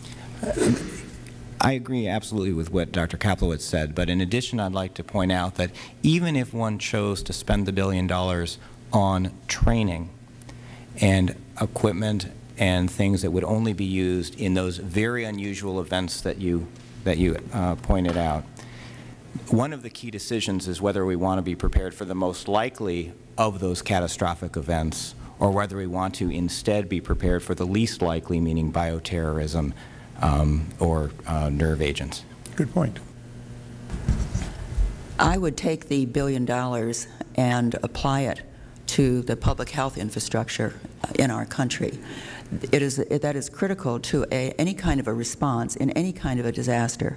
And we are in grave danger of a really crumbling public health infrastructure in our country. You could fund the federal infrastructure to support the states to develop trauma systems for $20 million or $10 million. You know, you'll drop that on the way to work in the morning. So that should be done. The next piece is, just to your question, Representative Issa, can we plan to surge on a daily basis and always be ready nationwide? I don't think that is doable or the smart way to do it, but I do think we are not ready on a daily basis to do what we have to do every day, and that frightens me immensely, because we're not prepared for the bomb in a cafe or the mall or a bus falling off a bridge, because we're not ready. We don't have the capacity on the everyday basis. Well, this isn't exactly my expertise, but I would say that I agree completely with Dr. Lewis's statement, and I would point out that as unlikely as a terrorist attack may or may not be in the future of the United States, I think that the American people would expect that years after 9/11 we would be prepared adequately to respond to any kind of threat like that. Thank you. And of course, they'd be prepared. They'd expect we're not going to make things worse by Medicaid cuts. Ms. Norton. Thank you, Mr. Chairman. And I must say, because I represent the city, I'm especially grateful that you brought some sunlight to this really urgent problem as we face Medicaid cuts. I want to note that I have constituents from Anacostia High School who would be very much affected if, in fact, there was such an event here. Mr. Chairman, since 9/11, I've been trying to get funds out for what are called ER1. It was to be a demonstration here. People came from hospitals all over the country to see how we did it here, and then to see if they could replicate it. And essentially, it would add to the Metropolitan Hospital Center a surge capacity and a way to quickly add on that capacity. I want to, my concern, I will say to the panel, is that you have a mix of residents here.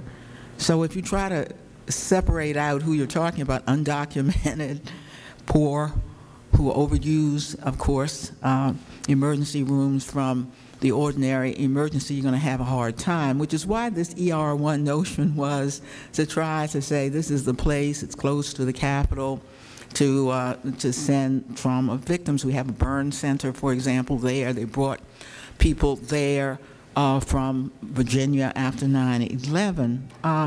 On top of 600,000 people who live here, we've got 200,000 federal workers and other workers who just come in every day and go out, creating a potential for a true catastrophic situation. They won't be able to get out on the roads. Some of them will try to get out if they're hurt.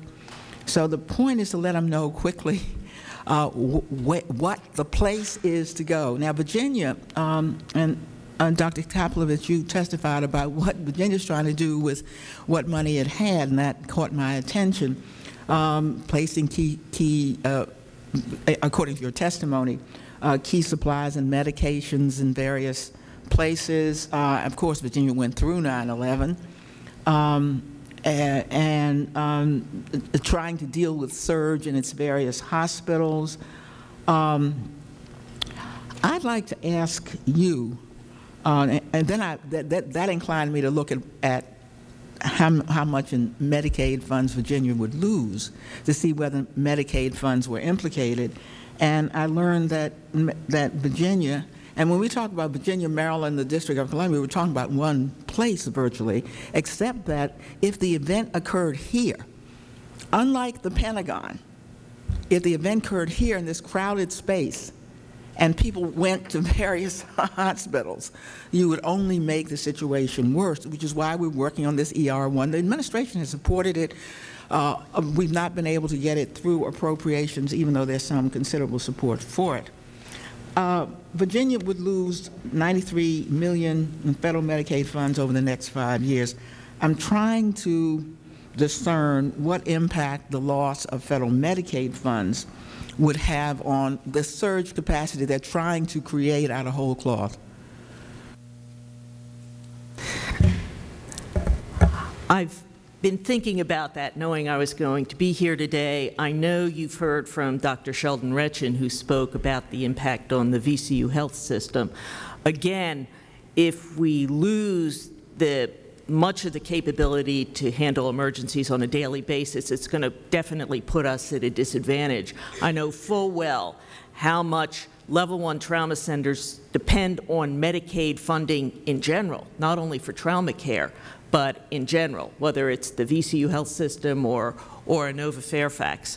And I'm very, very concerned of the impact it's going to have on the ability of those facilities to function not only in an emergency but on a daily basis, and they do work together.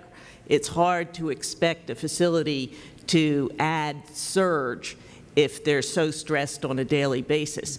Nonetheless, we're planning for surge capability, surge beds for an emergency, no matter what the situation is on a daily basis. We have to plan for the emergency and recognize that there are stresses on a daily basis. So I know there's going to be enormous impact on a number of facilities, especially our Level 1 trauma centers, on a daily basis. It will impact their ability to surge in emergencies. That's not going to stop us from continuing to plan for that large event, looking at distribution of patients and hoping facilities respond appropriately. The Level 1 trauma centers are the ones that because they are the hospitals that have the greatest capacity, tend to be the ones that are overcrowded? Absolutely. There's one other point here that's not related to Medicaid funding, but related to surge, and that is the concern that hospitals have of the funding they're going to receive after an emergency. I bring this up because it's a major issue when hospitals are talking about surging in emergencies. Most hospitals and most health care is private, and there's been a lot of discussion and stress about what kind of reimbursement they would get in responding to emergencies. They're going to respond, but are they going to be dramatically hurt financially? Dr. Kaplowitz, following 9/11, it was easier to get funds out after the fact. And this was so frustrating to me, because in the face of a capacity, and living in a country doesn't prepare for anything, money went out. But preparing for such an event is very bothersome. I am concerned. I'd like finally to ask this: if in fact these patients are distributed to the trauma centers wherever they are, and in a place like the District of Columbia, rather than to have a place that is specially outfitted to deal with traumas. If you would tell me how an emergency room is supposed to decide how to quickly separate the traumas that come, let us say, from the District of Columbia, the other people who have serious emergency problems who've come in, the people who shouldn't be in the emergency room but perhaps should be referred. I mean, I'm worried about the chaos of just sending everybody to trauma centers in the first place. Dr. Meredith, did you have a Gentlelady's time has expired, but we'll get an answer to the question for the trauma system itself is designed to do that exact question. A lot of work has been done to define what kind of patient is the trauma patient and how should they move, and those questions are answered. There are about 230 level 1 trauma centers and about 320 level 2 trauma centers. So we're talking about saving 550-ish, maybe between that and 600 hospitals that are a core of the safety net for patients in the country by the moratorium. Thank you very much, Mr. Chairman. I want to just say I'm very concerned that if people simply go to the hospital closest to them as opposed to the hospital that in fact has been most prepared to handle the surge from the event, all of the placement that Virginia is trying to do, for example, kind of a little bit everywhere without Medicaid funds will not serve us well in the event of a truly major capacity, if I may say so. Virginia was not the kind of event that we in the District of Columbia are most afraid of following 9/11. We handled that one. Thank you, Ms. Norton. I want to ask this. We have a health care system in this country that's the most expensive in the world, and yet we have 47 million people who are uninsured. Most of them are working people, and they don't have insurance. So if they get sick, they go to an emergency room. If they don't have insurance, the hospital doesn't get paid for the care that they're given. So hospitals then have to figure out how to survive economically without getting paid for a lot of these emergency room patients. Isn't it true that the people that are in hospitals today, because of this whole crazy system we have, are some of the sickest people? Unlike in other countries where they're not the sickest. They're not the ones you just can't deny hospital care, but in our country it's the sickest. Is that right, Dr. Meredith? Do you know? I don't know. It's a hard system to figure out, and I work in it every single day. Well, it's a hard system to figure out, but let's look at this system. There's not enough money in the system for all the people who use it who don't have health insurance coverage. Now, does it make any sense, Dr. Hoffman, does it advance the goal of Homeland Security for the federal government to then be withdrawing funds from level 1 trauma centers, whether through Medicaid program or some other funding source? It's reasonable for the federal government to assume that states or localities, is it reasonable for the federal government to assume that states and localities are going to make up these losses to the hospitals, or that market forces will make up for the shortfall? I understand the question. Well, Mr. Chairman, you know, I think we've already learned the lesson of not being adequately prepared before 9/11. So no, it doesn't make sense from my perspective as a terrorism analyst. As a terrorist analysis, how about those of you who are in the medical field? Does it make sense when you're struggling to keep these hospitals going under ordinary circumstances and trying to find out how to fund them, for the federal government to withdraw Medicaid funds? Market forces will not make up for the loss that this money represents to these safety net hospitals and to these few trauma centers, I'm certain, because of the way the patients are moved around now. They will still get those patients, and when it represents such a loss that they can't sustain it, they will stop being trauma centers and we'll lose them from the system, and it will be tragic. A lot of hospitals are already closing their doors for the emergency rooms because they can't afford to keep them open. Dr. Kaplowitz, you're trying to figure out how to plan. You're trying to plan for an ordinary catastrophe or a terrorist kind of catastrophe. Does it help your planning efforts when the federal government withdraws money from the Medicaid program or some other funding source? Not at all. And as I mentioned already, we're very grateful for getting some funding for emergency planning, but that's only a fraction of the funds hospitals receive. It couldn't even begin to replace the Medicaid dollars or the other dollars they need to maintain their infrastructure. So absolutely it makes no sense at all to lose that much funding. Now, some people say disasters are local. Local communities need to prepare for a terrorist bombing or similar attack. But it's also true that the federal government has a responsibility here, which starts with at least doing no harm. And that means not withdrawing federal Medicaid funds that now support level 1 trauma centers in the highest risk cities. I wanted to pursue another point about how we prepare for a terrorist attack. There has been, Dr. Hoffman, evaluations of potential terrorist attacks. In fact, I think the Centers for Disease Control brought together a panel. Is it the consensus of people looking at possible terrorist attacks that if we're going to have one, it's going to be using conventional terrorist weapons rather than a weapon of mass destruction? Absolutely.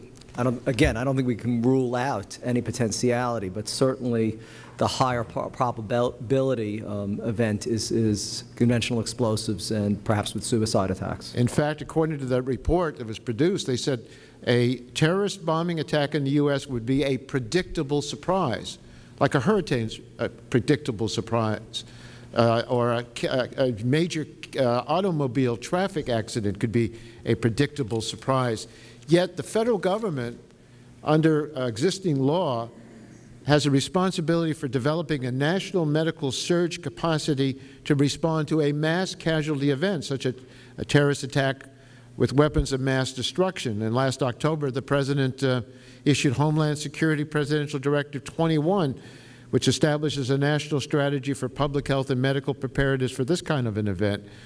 It's crucial that we be prepared for that kind of event, using a dirty bomb or biochemical weapon, but I don't know that there's any national strategy to prepare for or respond to a terrorist attack using conventional explosives, such as happened in Madrid or here in Oklahoma City or at Centennial Park in Atlanta.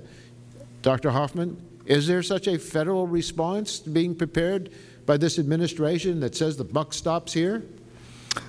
No, no, Mr. Chairman. My understanding is that incidents like terrorist attacks involving conventional explosives are viewed to a lesser included contingency, and the assumption has long been, going back from when I testified before a subcommittee of this committee that Congressman Shays chaired, in fact, nearly a decade ago, is that generally these more conventional types of terrorist attacks don't receive the same type of attention that the high-end, less likely threats do. Well, that's just exactly what we want to ask the Secretary of Health and Human Services and the Secretary of Homeland Security. What is the federal government doing? What do we have in place? What are we planning in case a predictable event, such as a terrorist attack, occurs? And some people think that's partisan to ask those questions. I think it's something we ought to be asking on a bipartisan basis. Mr. Shays. Thank you. Dr. Hoffman, Hadassah Hospital in Jerusalem has a facility that has a whole floor designed for a surge capacity, but they have no doctors to man it. In other words, it's there for a potential a chemical attack and so on, where they can isolate patients and so on. I see the logic of doing that, but I don't see the logic of staffing it and so then they compromise and they bring other people in from different places. Isn't that a model that makes sense for the United States? Well, sir, I used to think I was in a depressing field studying terrorism until I sat on this panel with my distinguished colleagues. And given everything that I've heard about the capacity of our trauma centers this morning, Israel, I think, is a different situation. Well, I don't know why it's different. They have to deal with a terrorist attack, and that's what we're talking about right now. I mean, you know, Dr. Lewis, your hospital was kind of shut down for a while because they required you to have more people present. I mean, the requirements changed, and so it took a while to get back up to speed because of, I think, new regulations. Is that correct? I don't believe our hospital was shut down at any time. I mean, you know what I'm making reference to. Do you want to explain it? I'm actually not sure. Are you talking about a citation we received in response to long waiting times in the emergency department? Right. I meant only, I'm sorry, I didn't mean hospital. I meant in the emergency room. And this is not a trick question. I mean, the point that I'm trying to make was that you had to staff at a certain level, and you weren't able to do that, correct? The citation was in response to delays in seeing patients with acute medical conditions because of the long waiting time in the emergency department. Right. And the staffing, let me try to answer your question. The staffing was simply a way of more quickly the additional staffing to screen those patients. The question you asked about how Israel is different, one very important way that Israel is different is that because of the constant concern over mass casualty incidents, they do not allow their emergency departments to become overcrowded. And one way they accomplish that is that if the emergency department becomes overburdened, they immediately move those patients up into non-normal treatment areas inside the hospital so the emergency department does not get gridlocked. And that's a reflection of their greater day-to-day awareness of this threat. So, but the bottom line is they have a surge capacity in space, not necessarily in terms of doctors on duty and nurses on duty. And it would strike me that that's part of the model. It would strike me that part of the model that we have to work on is better coordination and how we move patients and so on. And we're connecting two things that maybe need to be connected, but in the process we're really talking about two separate issues. One, do you have the capability to deal with your basic emergency needs day in and day out? I mean, I'd love to know, I'd love to keep going because I'd love to know, is there a rule of thumb that with so much population you need a trauma 1, a trauma 2, and a trauma 3? Some states may not have it. I mean, I think West Virginia doesn't. Is there, should every hospital have an emergency facility? And I understand that some don't now. You know, so those are all legitimate, you know, questions that I have no answer to. I'd just like to comment that there are standard rules regarding, for a population of a given size, the number of inpatient hospital beds. Right. Prior fiscal pressures have forced many hospitals to reduce the number of inpatient beds that they either maintain physically or maintain staffing for. So fiscal pressures over the last 10 or 15 years have resulted in most, or at least many, metropolitan areas having a number of inpatient beds far below the originally recommended number. Right. That's the direct cause of the ED overcrowding that we've been talking about. So there are rules of thumbs, and we violate them. But what will be a shame in this process is I happen to have opposed the changes in requirements, and we voted to try to hold them. But what would be a shame would be to not be having a dialogue about all the other things that don't take money necessarily, but talk about coordination, which we're not even getting into.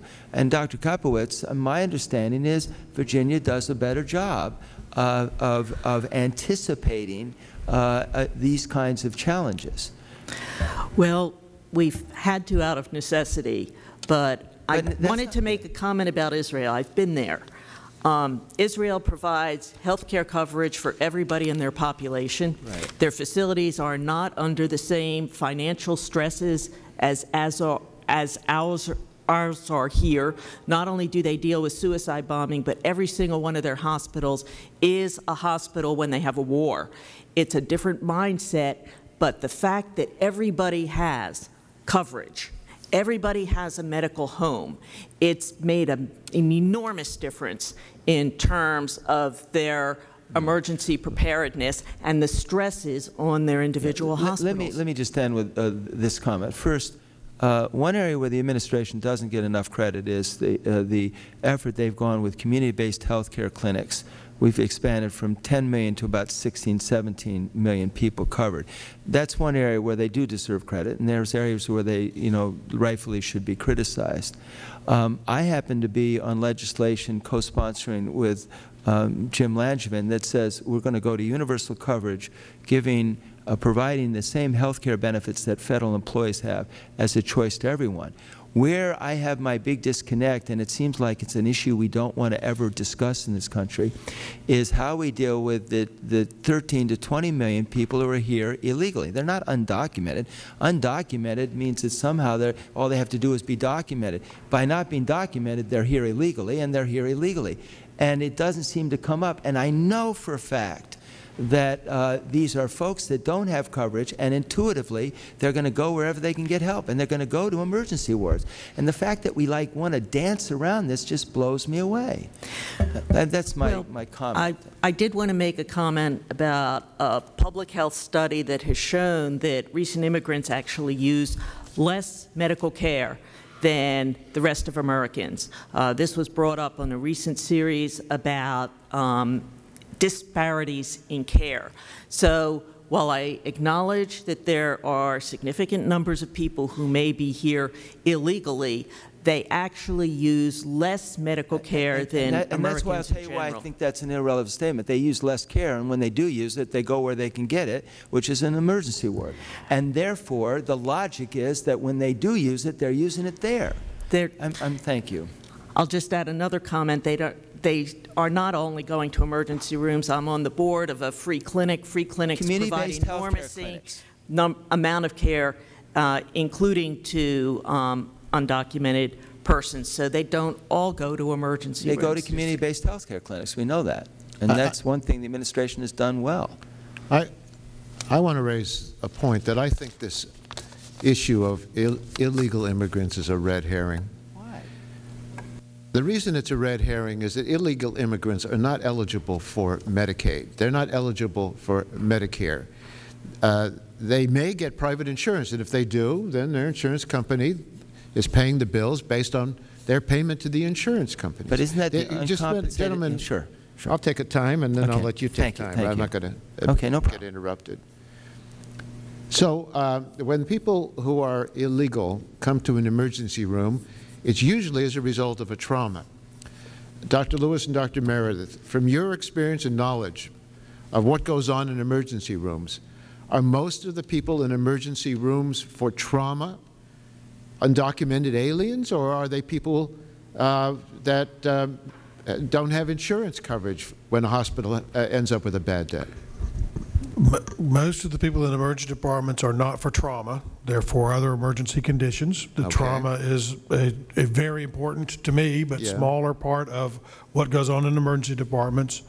Most of the patients who are trauma patients are not undocumented or illegal. They are a spectrum of American civilization. Everybody gets hurt, and they're a complete spectrum of people. Complete spectrum of people. And we take care of them all. We just stop their bleeding. That's all we can do. Dr. Lewis? I agree with the statement. Trauma is a non-discriminate force, and it doesn't ask you about your legality status before you get hurt. Now, let's say Dr. Meredith rightfully pointed out that emergency care is not just trauma care. So someone gets sick, and they don't know where else to go, and they don't have health insurance, and they end up in emergency rooms to see somebody, to see what needs to be done. Of course, that's the most expensive setting for people to get health care, which is one of the problems in our non-system of health care in this country. People get seen and treated in the most expensive way. They could go to a community health clinic.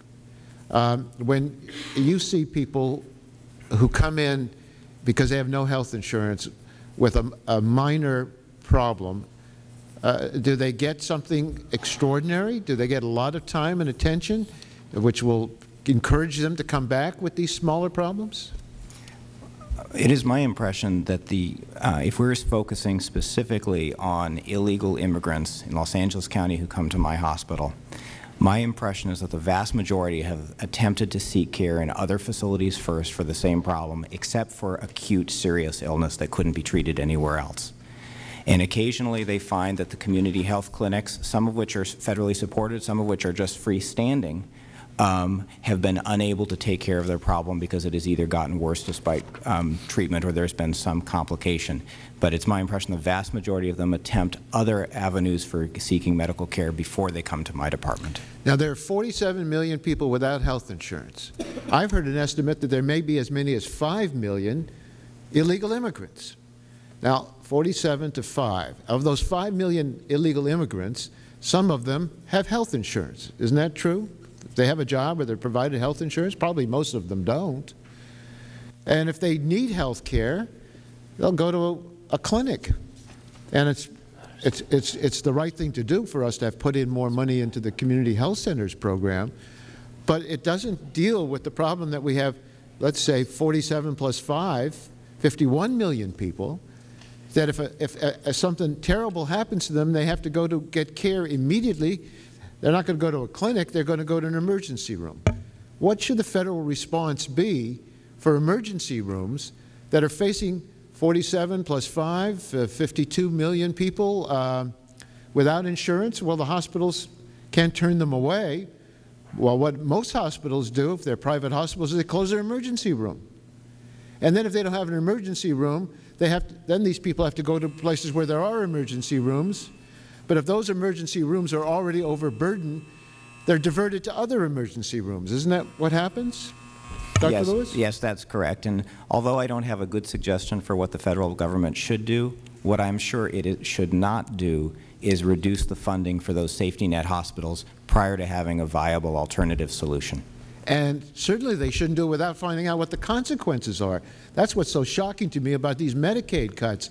The Center for Medicaid Services and the Department of Health and Human Services never even did an evaluation of what the impact would be if these kind of cuts took place.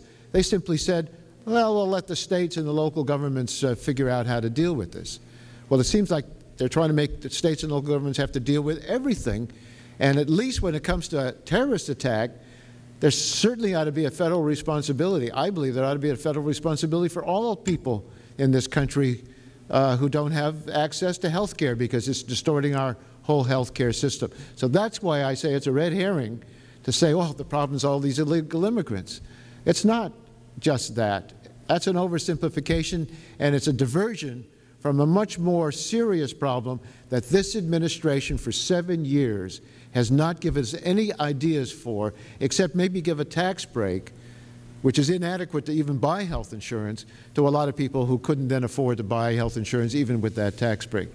Mr. Shays, I'll recognize you for the last 5 minutes, and then we're going to conclude. Thank you, and I'd be happy to have you interrupt me if you like. I mean, to ask a question. No, I'm not going to interrupt you. It's not the rules. What I'm looking for is a meaningful dialogue. I don't have any dog in this race. I mean, I'm just trying to understand something, and I get confused because in the Medicare Modernization Act, funds were included for hospitals in states with high numbers of illegal immigrants, because these hospitals complained about the problem of illegal immigrants who were in fact stressing their hospitals.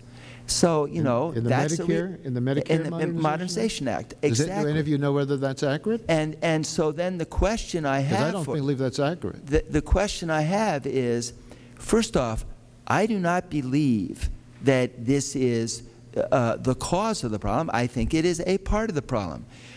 It is news to me that if we have anywhere from 13 to 20 million people illegally, that only 5 million don't have health coverage. That's news to me. And we have 12 million people who are here legally who are documented but not citizens. We have a range between 13 and 20 million who are not here legally. They are here illegally, and I make an assumption, maybe incorrectly, that a majority don't have health care. Because it would really be surprising to think that 85% of Americans have health care, but undocumented workers have that same average, or even half that. I happen to believe that we need to have universal coverage. All I want is an answer from folks who are there that my understanding is you got two options for someone without health care. You go to a community-based health care clinic, or you go to the emergency ward. I mean, I don't know if there are other options. And so it strikes me that we are stressing the emergency rooms. And they're hugely costly. I went where I had 3 stitches. The hospital got in a dispute with the insurer and sent me a bill for $1,300 for 3 stupid stitches. Had I gone somewhere else, it wouldn't have been obviously that expensive. And so I'm just trying to make the point to you, Henry, that I think that we spend a fortune on health care, far more than other countries, and that we keep saying, well, we just got to spend more money. We're at 18% of our gross domestic product, and I don't think we can actually find a lot more money.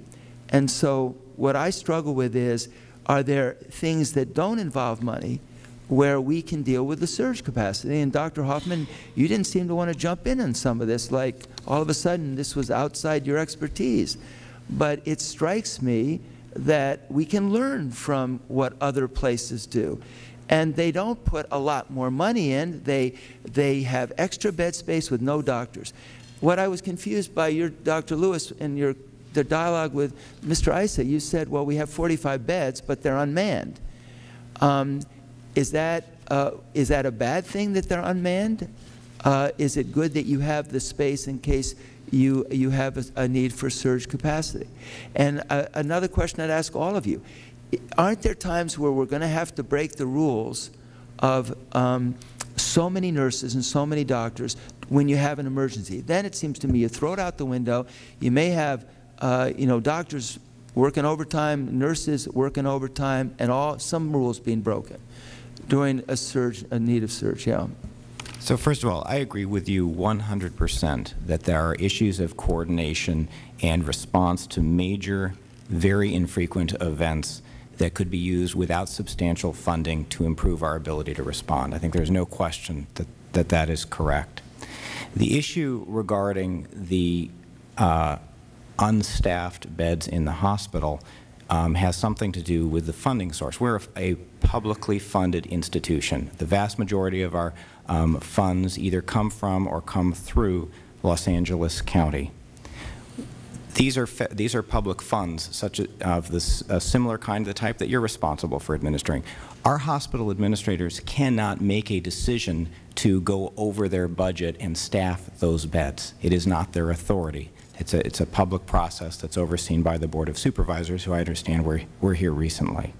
So I got the impression that the implication was made that a hospital administrator was not staffing them to avoid losing money. That's not the case. It's just not an option. Secondly, with respect to the money that is already being spent in preparedness, I think a number of us have tried to point out the disconnect between the most likely unusual mass casualty incidents and the types of incidents that seem to have been focused on by the existing hospital preparedness program. That program used to have the term, I believe, bioterrorism in its name. They took out the bioterrorism part of the name, but still maintain most of the focus on supplies and equipment that are related to relatively unlikely events. So one thing that we can do without asking for additional money is to focus on the most likely events.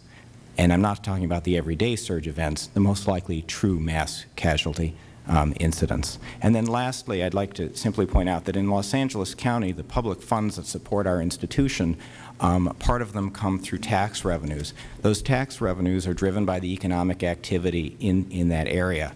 I'm in no position to speculate regarding what the effect of removing those illegal workers would be from our economy, but I'm not actually sure that the net effect on the funding of our health care system would be beneficial. I actually think it would probably be detrimental. Clearly, a health economist would have to look at that, hopefully one not driven by partisan concerns. Thank you, Mr. Shays. Ms. Watson, did you want to ask any further questions? And I just want to say, I don't think it's really clear to some members that if you are an illegal immigrant, you are not eligible.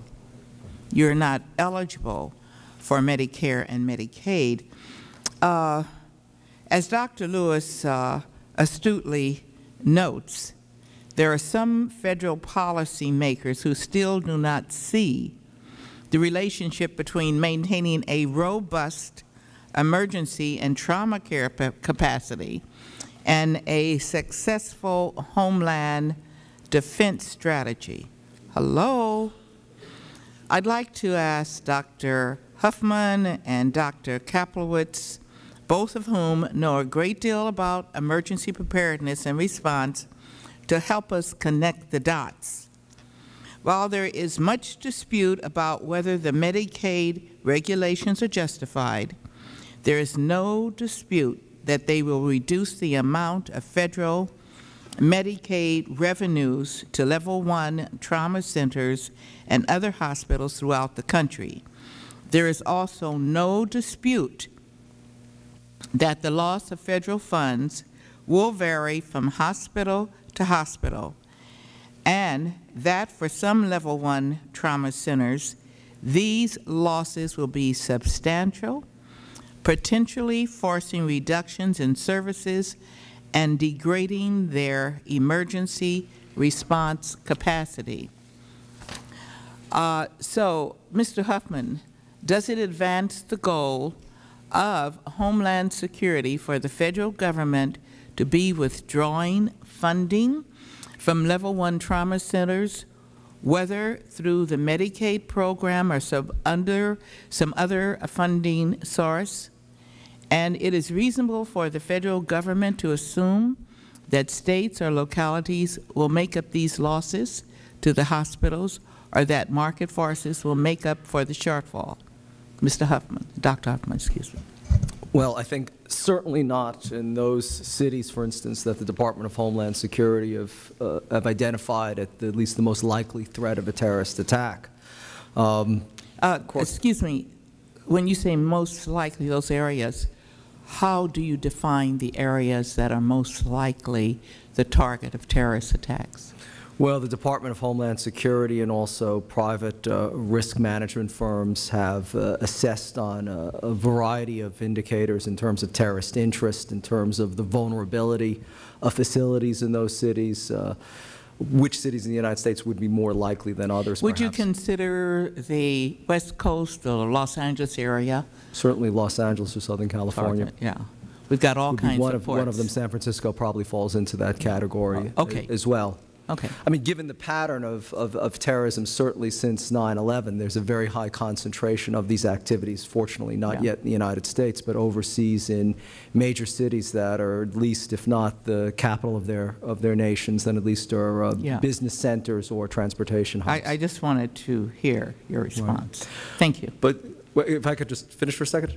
Yes. Okay. I would go back to what Dr. Kaplowitz said about Israel, which I think is absolutely correct, is that their energy services are not as overstressed in terms of their personnel as it appears in the United States. London, by contrast, though, I think is very similar to the United States in that respect, with emergency rooms that have that already are burdened by a health system with lots of people in urban areas coming into them. And you can see the difference in the response of the London hospitals to the 7/7/05 attacks.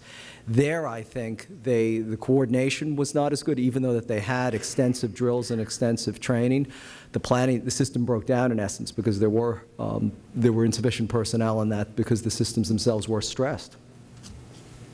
Dr. Kaplowitz, as a state official, you've been involved in a great deal of planning for emergency preparedness and response throughout Virginia. Does it help your planning efforts when the Federal Government withdraws funding from Level 1 trauma centers, whether through the Medicaid program or some other funding sources? Not at all. I need those facilities to survive. And I know what kind of stress they're under on a daily basis. You remove Medicaid funding, it could be disastrous. We've seen any number of hospitals need to close their doors. The last thing I need is for any more hospitals to not be able to survive financially. And the stressors for trauma centers are enormous. The additional costs it takes to keep your trauma center open is significant, and these facilities are functioning with very small margins. So I need them to be able to function and stay open, and I need them to maintain their expertise in order to appropriately respond to emergencies. I've been at the health department almost 6 years. In my prior life, I was at the VCU health system for 20 years, including working in hospital administration. And I know what kind of stress that facility is under on a day-to-day basis. You take away significant Medicaid funding, it's going to be disastrous. And the same is true of all the trauma centers in the Commonwealth. Thank you for Thank you, Ms. Watson, and I want to thank this panel. I think you've given us a lot of good information, some of it quite startling, and I think we have to pay a lot of attention to it and ask the people in charge, Secretary of Health and Human Services and the Secretary of Homeland Security, both of whom are going to be here Wednesday, how to respond to some of these concerns and what the federal government is doing, and at least find out whether we're doing harm with some of the proposals that are being pushed. That concludes our hearing today. Oh, yes, there was one item. Mr. Issa requested unanimous consent to put in documents. I have no objection. Anybody? Without objection, those documents will be part of the record. We stand adjourned. Thanks, Henry.